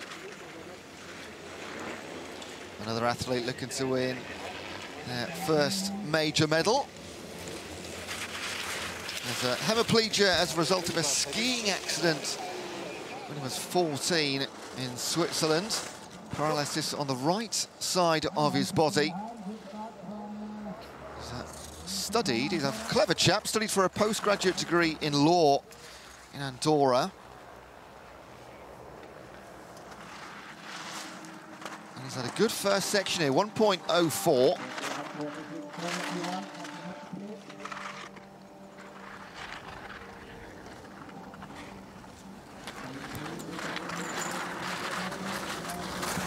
Maybe a little bit slower in the middle section, yet lost a couple, 3.5 back.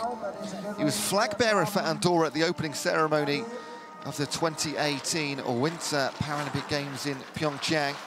So no stranger to the big occasions. But he'd certainly like to be closing in on those medal positions. And he's in the top 10 with only a few races to come. So puts him in good stead for the slalom later on this afternoon. Next up, Gahuta Koike, Japanese skier. Already over 2.5 seconds down in that first section. The 39-year-old, he had a bit of a break from winter sport. Tried to qualify for the home summer games. Paracycling, didn't make the team. Disappointed not to be able to represent his nation in a home game, so he's back on the skis. I imagine he'll be in Beijing.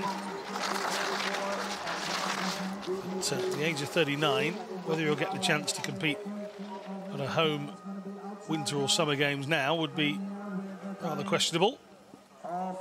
Hitting the line here in a time of 1:13.07, so he's 6.56 seconds down. Is Koike. Kohei Takahashi is next. Two Japanese athletes back to back. And here comes Takahashi as he starts his run. Can he get a little bit more speed out of this course than Koike? 21 years of age, very much at the other end of the spectrum in terms of his career.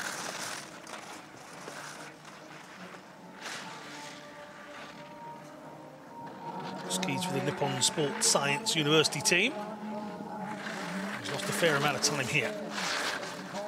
He's gone from 1.82 down to being 7.17 down. So found a decent line in the early stages. Has clearly come across some problems since then. And he's already outside of Balchet's time with 4 gates to go.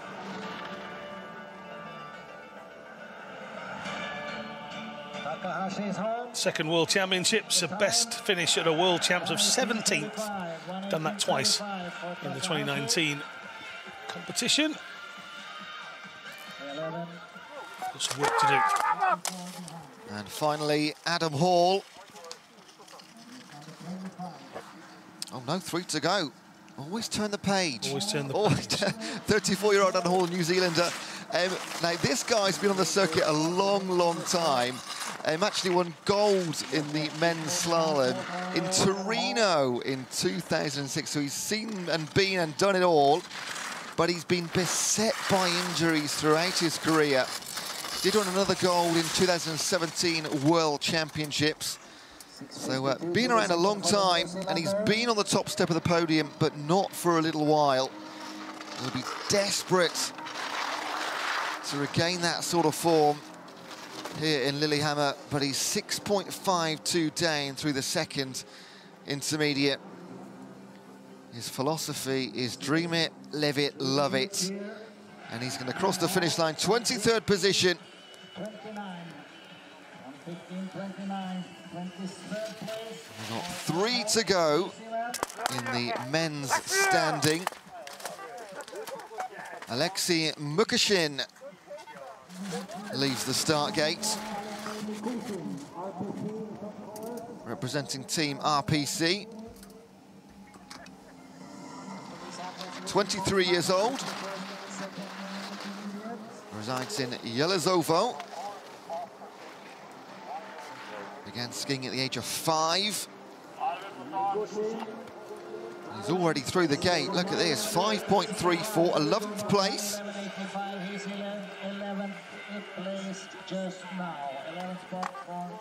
Fairly satisfied with that youngster. Never been inside the top 10 in a major competition. So he started the right way here. Tyler Carter, the American. 27 years old. Colorado Springs. Competed at the 2014 Paralympic Winter Games in Sochi. Yet to medal at a major competition. Carter 9.89 behind at split number 2. Inspired to pursue Alpine skiing seriously after attending the 2010 Winter Games in Vancouver. And a decade later, here in the World Championships in Norway. What's he going to set the clock at? 29th position, plus 14 seconds. But he's done what a lot haven't so far today. He's found himself at the bottom of the slope. And now, finally, is Arvid Skoglund, the Swede.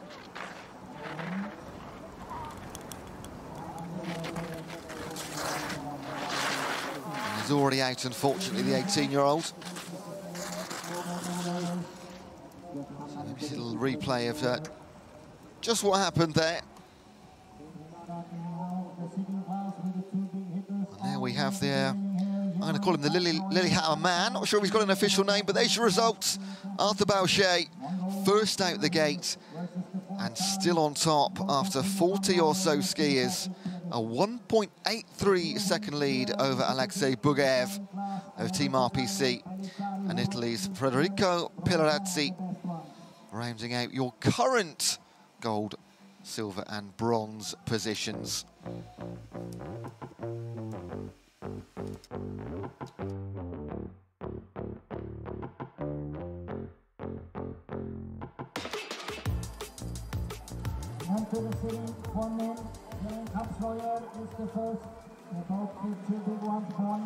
Now then, many people will be tuning in to watch the men's sitting competition because it's been frantic yet fantastic in the opening two competitions. It's 1-1 if we're going to do it as a competition, but don't discount plenty of the others in this field because there's some real talent. But Jeroen Kampschreur, he went first in the downhill and he said that he preferred going later because it gave him a chance to see what the course was doing.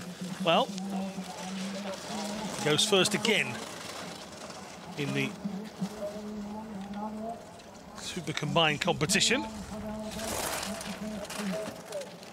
Had a brief exchange of messages with him yesterday, as I did with Jesper Pedersen the day before, just chatting about their runs, and both with the same sort of acknowledgement that the course is tricky, and it's too tricky today. It's too tricky for Jeroen Kampschreur, which doesn't exactly spell goodness for the rest, and Jeroen is desperately, without the use of the ski, trying to bring himself to a hole. He'd be digging his hands in. He's going to end up in the nets eventually. He knew that was coming, but, well, he took a long time. That would have took the wind right out of Jeroen Kampschreur. The heart will have been racing there, not necessarily from the course, but the moment he lost that ski, he lost an ability to try and bring himself to a comfortable halt, which meant that he had to slide a long, long way down the course. Here you see, and it is that right-hander. He leaves the surface, and it's just the bounce that does him. He was almost being able to rescue his body weight back to the right-hand side, but the second bump dislodged the ski, and you just see here it's all of a case of hang on. He almost comes to a stop here, and then there's another drop, and he took one look at it and again just tried to spin his body around to try and help himself slow. So the ski is retrieved, but you just see how far away and he is from it. So the court-martial will have to come a long way down and give him some assistance. At the moment, one of the coaches there just trying to help him out. So from the net, yeah. Disappointment not just for him, but for the competition. This was becoming Kampschreur versus Pedersen. So the spectators, of course, the Norwegian home spectators, it's great news for Jesper Pedersen, really, but for the competition. For the rest as well, do not discount some of the names on this list. Absolutely, we've seen improvements from Rinard de Silvestro over the last few years. You've got Andrew Kirker is on this start list as well. De Langen and Meyer, the two Dutch lads outside of Jesper Jeroen Kampschreur. They'll be looking forward to having a go at this as well, and he will be licking his lips almost here at the prospect now. But what I don't think Jesper Pedersen is capable of doing is taking his foot off the gas. He is not a sort of sit back and see what happens kind of guy. He'll attack the course as much as he was going to, whether Kampschreur had gone through the line or not. Jeroen will be disappointed. As I say, he'll probably have a few bumps and bruises as well as his teammate Barbara van Bergen. Those two can chat about the course merrily this afternoon, because they won't be back out to do it again. But I did say right at the beginning that it's, these sort of conditions, the harder it is, the slippier and the quicker it is. It's the sit skiers that take the brunt of that. It's very unforgiving on them, and if the world's best, arguably the world's best, is having a problem, then the rest of the field will know about it. But yeah, as I say, Pedersen, Kirker, Di Silvestro, to name but a few, will fancy it. Igor Sikorsky is capable of quick runs as well, and Jesper Pedersen goes flying through our window, or past our window. He didn't come through the window, that would have been disastrous, but he's gone past the window here in the commentary box, and now it's sit and wait for Jesper Pedersen, the man who took the downhill title on day one. Had to settle with a shrug of the shoulders, albeit, for silver on day two. And again, we see the locals just waiting to see what happens. And here's a little nugget, though, but obviously if Pedersen were to slide out or struggle, it really does open up the field for somebody else. The medals in Pyeongchang went to Camp Schur. The medals in the last World Champs went to Camp Schur, and Pedersen was second and third, respectively, in those events. So if somebody else wants the Super Combined title, it's up for grabs, because the reigning champion is gone. Pedersen in the gate.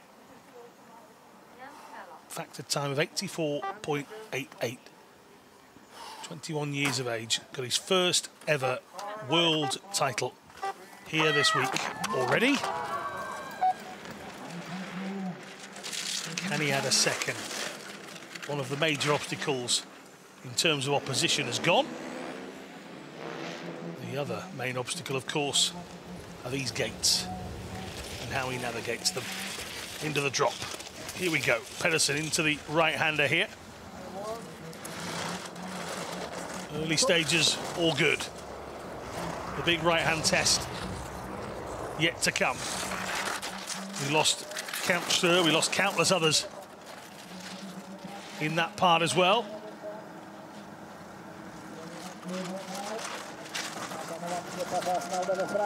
So far, so good for the Super Combined silver medal winner from the last World Championships, the Super Combined bronze medal winner from the last Paralympic Games, and he is through the problematic right hand. There's still a few more difficult gates to come through. There's one not far from the finish he has to navigate as well. But at the moment, Camp Schur is surpassed. Pedersen looking to find the time for the rest to be in the opening run. It's a time of 1:10.12 for Jesper Pedersen. You might have heard him shout yes as he got through the line. 50% of the job is done. Now then, what do the rest have in their locker? Well, first to try and match Pedersen is Sang-Min Han, 42-year-old Korean. Took up the sport in 1997. 2.66, and that's how wide he's going to keep on going. He's going to, in fact, slow his speed for that treacherous right-hander. I think he'd actually tried to slow himself down just before the drop, and I think he'd actually got caught up a little. So, I mean, it kind of worked in a sense. It did kind of work, yeah. Rather in than out. So he does lose a bit of speed for the rest of the run, but it keeps him in the competition. Fairly good field, 17 competitors in this sitting event. And it's that little jump that's also catching a few acts. A bumpy old ride down there on a sit ski. And he's gone wide. Can he make it back in? He can do. My goodness, second gate from home. And he goes over the finish line, 9.4. I think you've seen the odd person have a problem with that penultimate gate. Not so many, but Han Sang-Min just settles himself at the side. Now, Di Silvestro on the list. No Kurt Oatway, he injured already here in this tournament and he's entered, but he won't be here in this one. 0.29, I did tell you, he's ever improving, is René Di Silvestro. been really inspired by his performances over the last few years. He's somebody that's very much is improving year on year. 25 years of age. Not been competing all that long. Did do the 2017 World Champs, and he's 0.43 behind in the mix, shall we say. Good time from Rene Di Silvestro. Murat Peli scheduled to go next.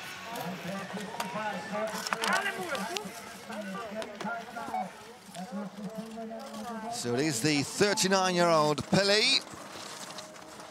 And his last World Championships in Kranjska Gora. His best ever positions. In fact, no, he's down and out. And he's on for a big slide here. Trying to hold on. Just going to avoid the netting just about. Disappointment then for the 39-year-old. Just about to say he's at a 6th position in Kranjska Gora in the Super Combined.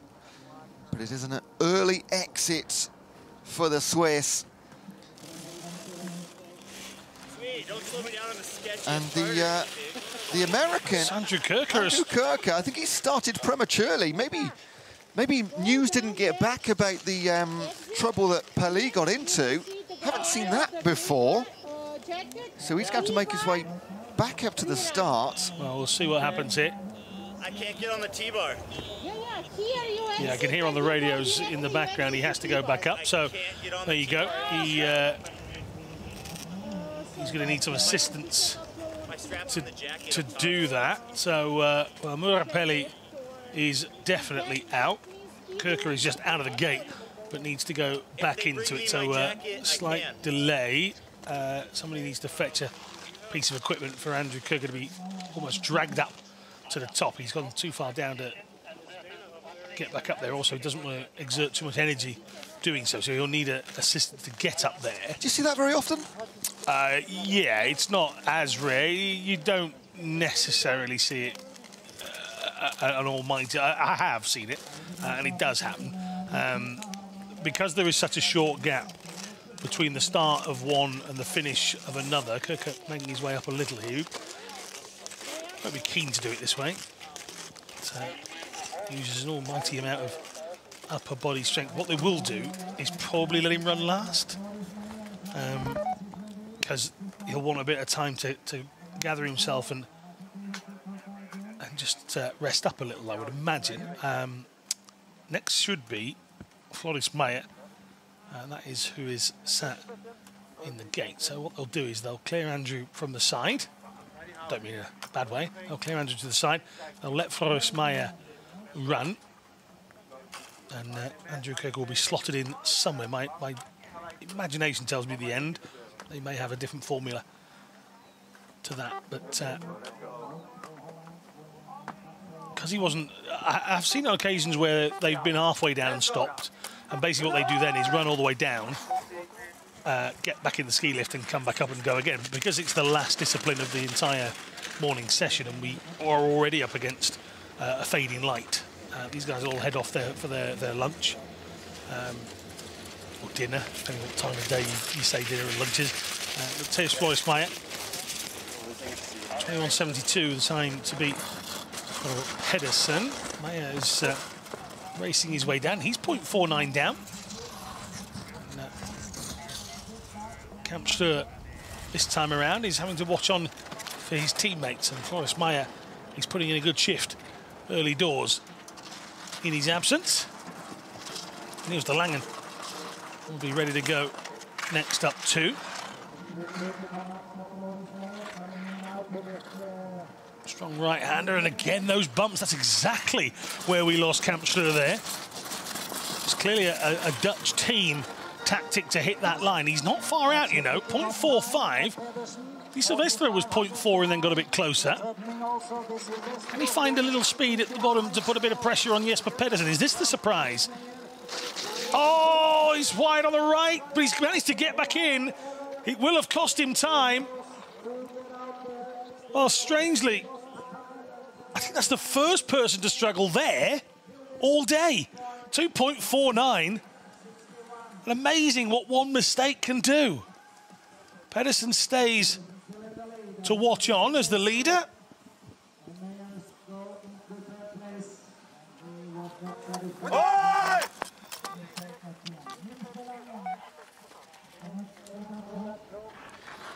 So Niels Dallin, looks like Andrew Koker will be going last. De Lange, the 22-year-old Dutchman.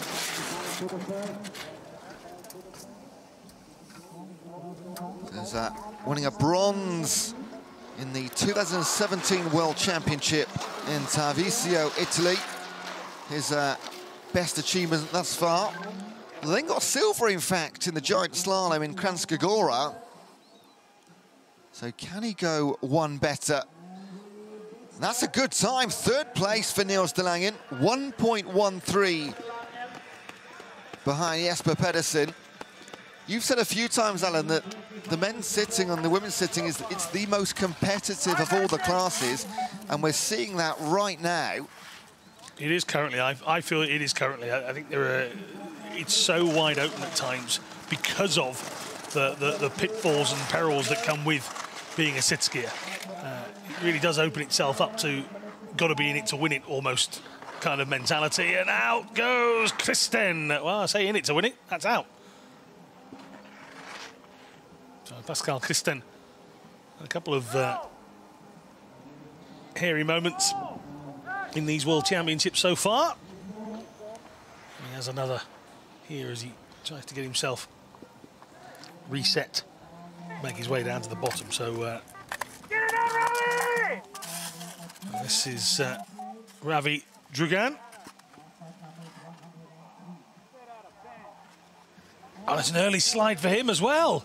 Well, we are claiming victims quite quickly here in the men's sitting. So regardless of the fact that this first session is going to overrun for obvious reasons, the second will have a lot less athletes in it when it eventually does start. So there you go. Next out should be Enrique Plante of Argentina.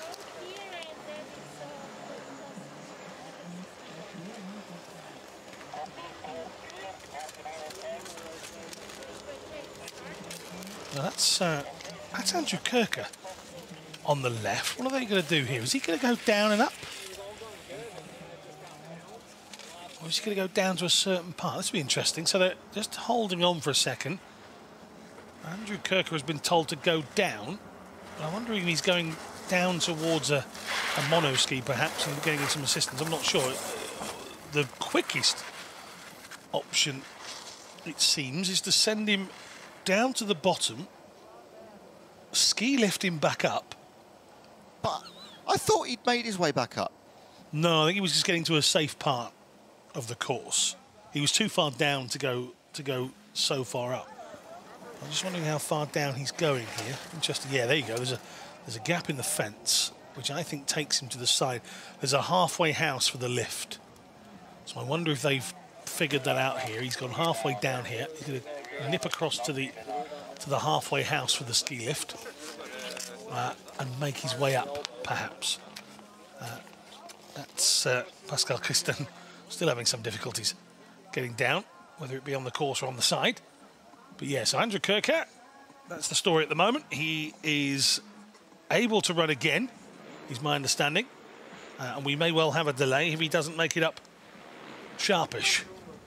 So we'll keep our eyes on that one for you. In the gates, there is the Argentinian Enrique Plante. I was wearing a Boca Juniors shirt yesterday, and a few of the Argentinians in the Nordic event were rather happy with that. Plante heads off on his first run of the day. Pascal Kristen has made his way down safely on the sides. Plante outside the first time. Let's see how far he is, 3.17. Yeah, 39 years old. Actually lives in Copper Mountain, Colorado, in America. His most memorable sporting achievement, so he says, is finishing second at a European Cup event and winning his first international medal in a competition in France. Sees he's a man that follows his instincts. At the moment, he's following a pretty good line through that testy right-hander. So it's been a good few minutes since we had somebody finish the course. But it looks like Plante is going to do just that. Dream is... No, he's gone down, but he stayed inside. Wow. That is really causing troubles. But it's amazing how many of our competitors do manage to sort of somehow find their way through the following gate. There's a little subdued celebration there from Plant as he came through the finish line. And bib number 100 is Victor Perel of France.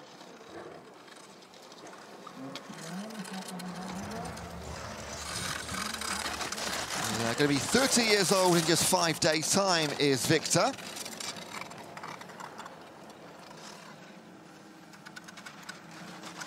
Been skiing since the age of 3. Yet to win a major medal in competition.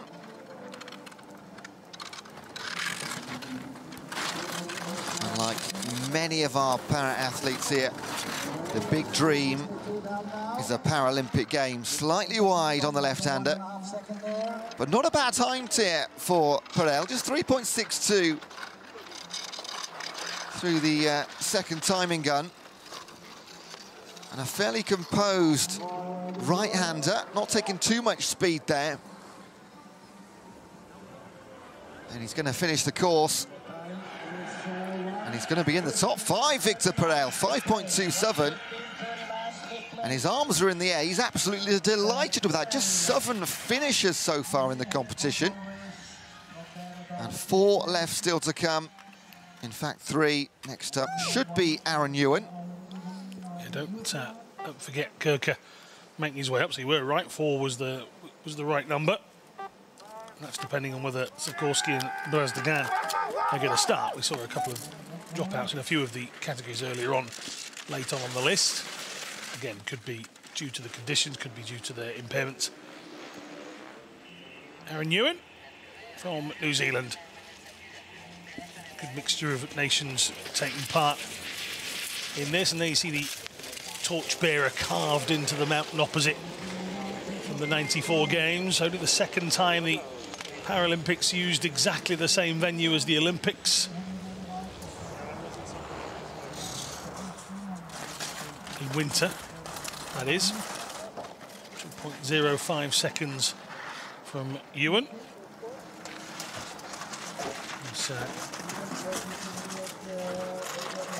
making his way down fairly steadily. 25-year-old. Oh, that's the turn.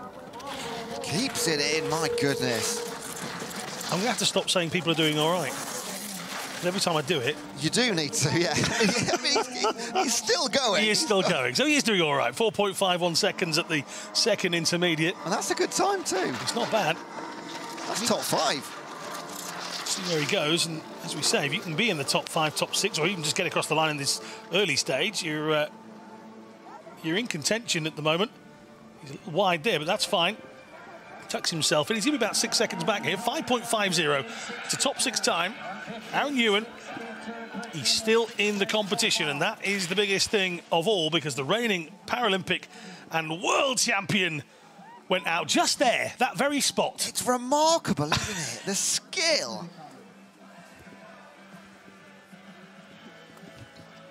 And should be third from last, Igor Sikorsky, 21-year-old from Krakow in Poland. Very experienced is Igor Sikorsky's good guy as well. Before his accident was actually an avid snowboarder before he went to the monoski. He's got a couple of bronze medals to his name. Treviso and Kranjska Gora, one apiece there. both in that, oh sorry, one in the giant slalom and one in the slalom. Just 0.63 back through the first intermediates. In 2007, he was climbing a tree with a friend when one of the branches broke. And he fell from 8 meters onto his back, resulting in paraplegia. He was named 2018 Para-Athlete of the Year in Poland. Here's this left-hander. He's really slowed down there, hasn't he? He's taken it very safely. 3.46. Still fairly decent, but yeah, he's lost an awful amount of time. And yeah, it was through caution, and that's, again, a big, wide side swipe.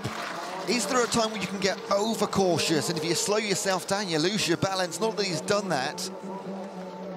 Of course, I mean, the mental approach to any sport is a big factor. If you take enough bumps and spills, sometimes you choose to be perhaps overcautious. He may be that that's the case. I think here it's just he hits one of those innocuous bumps that you just cannot see, and it sends him wide. And rather than going down, he's taken the safety first approach. Andrew Kirker, he's all smiles. He's been there, seen it, done it. He's very much an experienced competitor, and he's one of those that is almost always smiling. Of course, every athlete has an up and down moment, and well, Brasdegan was there. They're going to let Kirker go before him by the looks of this, so I think it was simply a case of as soon as he can get back to the gate, he can go again. It's an opportunity for him then with Kampschler out. The time to beat is 1:10.12, as close as anyone is Di Silvestro on 1:10.55, so less than half a second in it for the top two, and then Kirker will go through his process of whistling. There you go, he whistles and sings to himself in the gate. We've had this chat. I asked him who he was singing or what artist, and he was just sort of like, I don't want to tell you. So I think he was slightly embarrassed by it, but he's a DJ, does a lot of DJing back home as well. Recently got married, and if you follow his social media accounts, his Instagram account more specifically, you'll have seen that he bashed his head and cut it wide open about 4 days before competition. And it's a testament to him. He was just like, it's nothing. I mean, there was a flap of skin, you know, and there he is going, oh, it's nothing, it's fine, I'm okay. So yeah, that's you've got to be tough, you've got to be brave, and Andrew Kirker certainly ticks all of those boxes. And here he comes on his run then, his first run of what we hope is 2. Be 30 towards the end of the month. He's no longer the spring chicken within the event, but sit skiers don't tend to be overly young. I know Pedersen and Kampschler are the opposite mould, but certainly this is all about you as your condition, the strength you have in your upper body. And Andrew Kirker is a big old unit, so too is Pedersen and Kampschler. He's held on here. He's wobbled his way through that section as opposed to glided, but I don't think he'll mind. In it to win it, I think he's going to be the attitude at the moment. He's just outside. This is good. Andrew Kirker does have this in his locker. He really does. He is a Paralympic champion. He's a previous world champion as well. And Andrew Kirker has turned the screw. Maybe this second attempt at the run is just what he needed. Right towards the end here. He's the penultimate athlete out the gate. And Andrew Kirker is chasing down on Jesper Pedersen here. Can somebody else ruin the party? He's ahead. Andrew Kirker goes into this afternoon ahead. There are just 7/100ths of a second between two of the best in the world. You can take Kampschler out of the equation now. These two are just as good. This is just brilliant. It was really disappointing when Kampschler left the competition very early on, but it's just been electrified once again. What a run from Kirker. You could see the speed very, very early on. He took that right-hander absolutely perfectly. Like you said, a little bit bumpy, but better than almost anybody else we've seen. And he's gone 7/100ths of a second, and then immediately, we mentioned earlier, the sort of respect between these athletes. Pedersen, the very first man to clap his hands when Kirker crossed the finish line. And the last man will be Lou Brasdegan, 26 years old. Before his illness, he took part in able-bodied skiing competitions and free riding. He's a keen mountain biker as well. Resides in Tignes, France. Also likes cooking, DIY projects, and skiing. What a mix of hobbies. He's 1.32 down for the first timer. His motto is nothing is impossible. You just need to believe in yourself. He's doing that halfway down this, fingers crossed, first of 2 runs, 4.79. 4.79 is still good enough to be in 6th position. Can he find anything in the lower part of this course? Here's the 2 of the tricky right-handers, navigated very safely.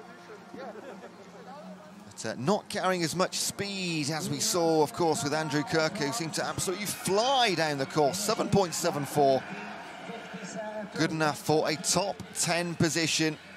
So just 11 finishers in the men's sitting.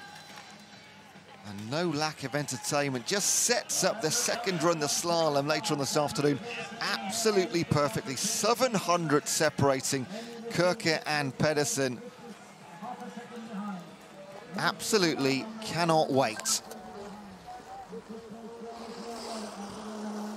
And let's not forget running De Silvestro. Half a second between your top 3, yes please.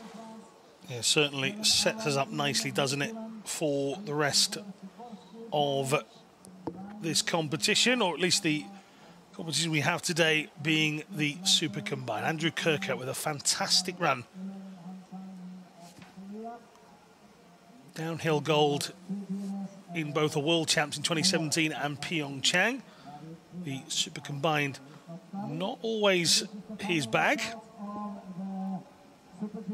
Actually, if I recall, I don't think he has a Super Combined medal anywhere in his history. So that is a good run. It sets him up, and just a little fist bump between the two of them. And a photo op as well. So Kirke and Pedersen chatting through. That's the action for the first part of the competition. We'll be back with the Super Combined. We've done the Super G. Who will win overall when it comes to the second run? From Ewan Dunlop and myself, Alan March. We'll see you later.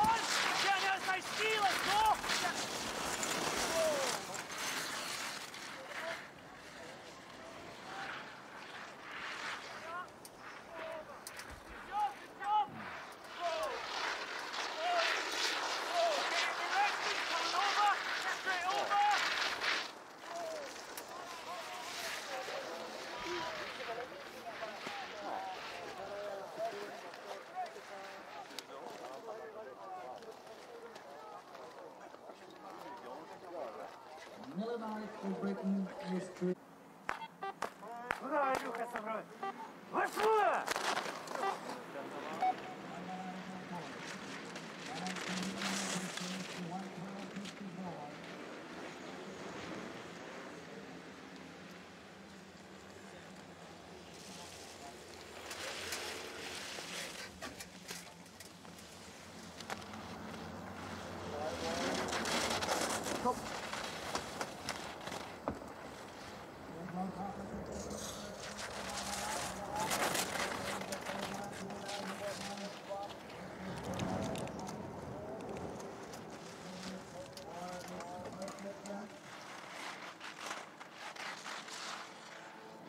They have 57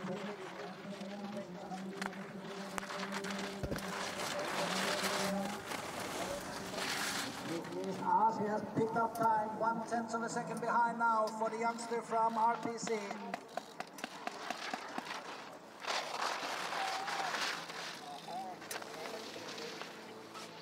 Time to beat is 1:12.54. Here she comes, Madam. What on she now? She is ahead. She is ahead with a margin of 77 hundredths of a second. A new best time for the 19-year. Up, up, up!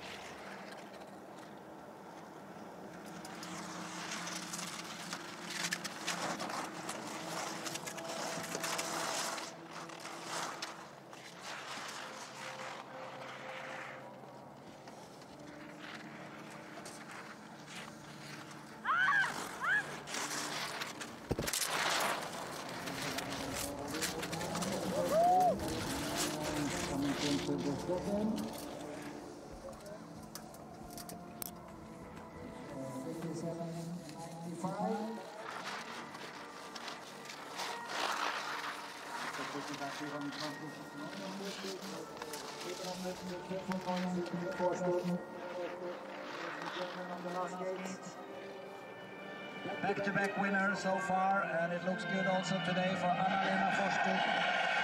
1:22.78, 1:22.76, 1:19.86.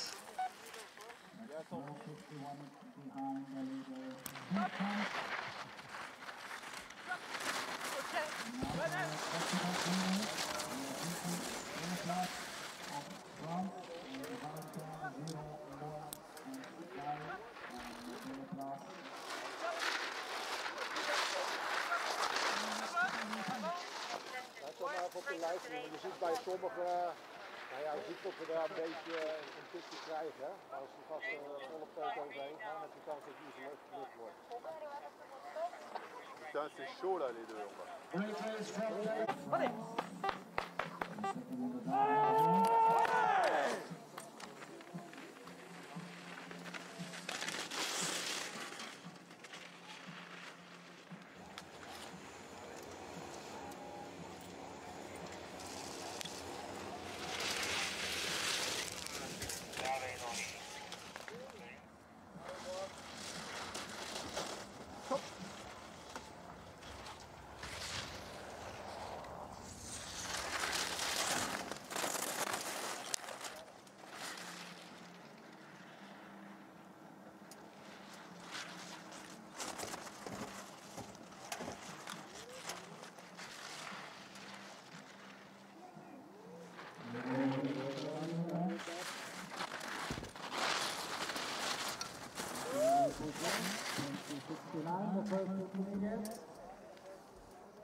And the strong Frenchman is the first in the starting class. Looks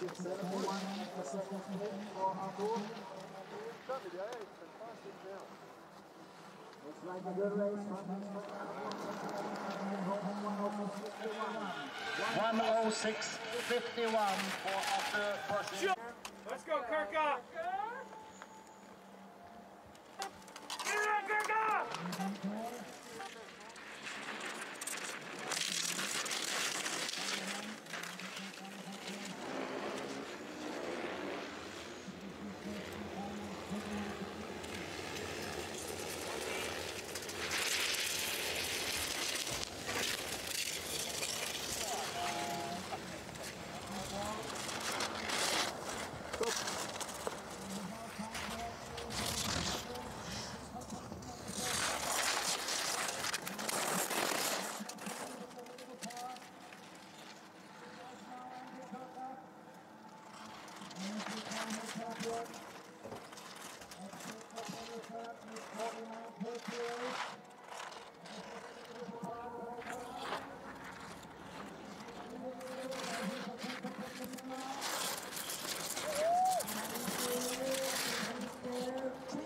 Behind, and it's going to be a cliffhanger to the line as Andy coming down, challenging the home opener.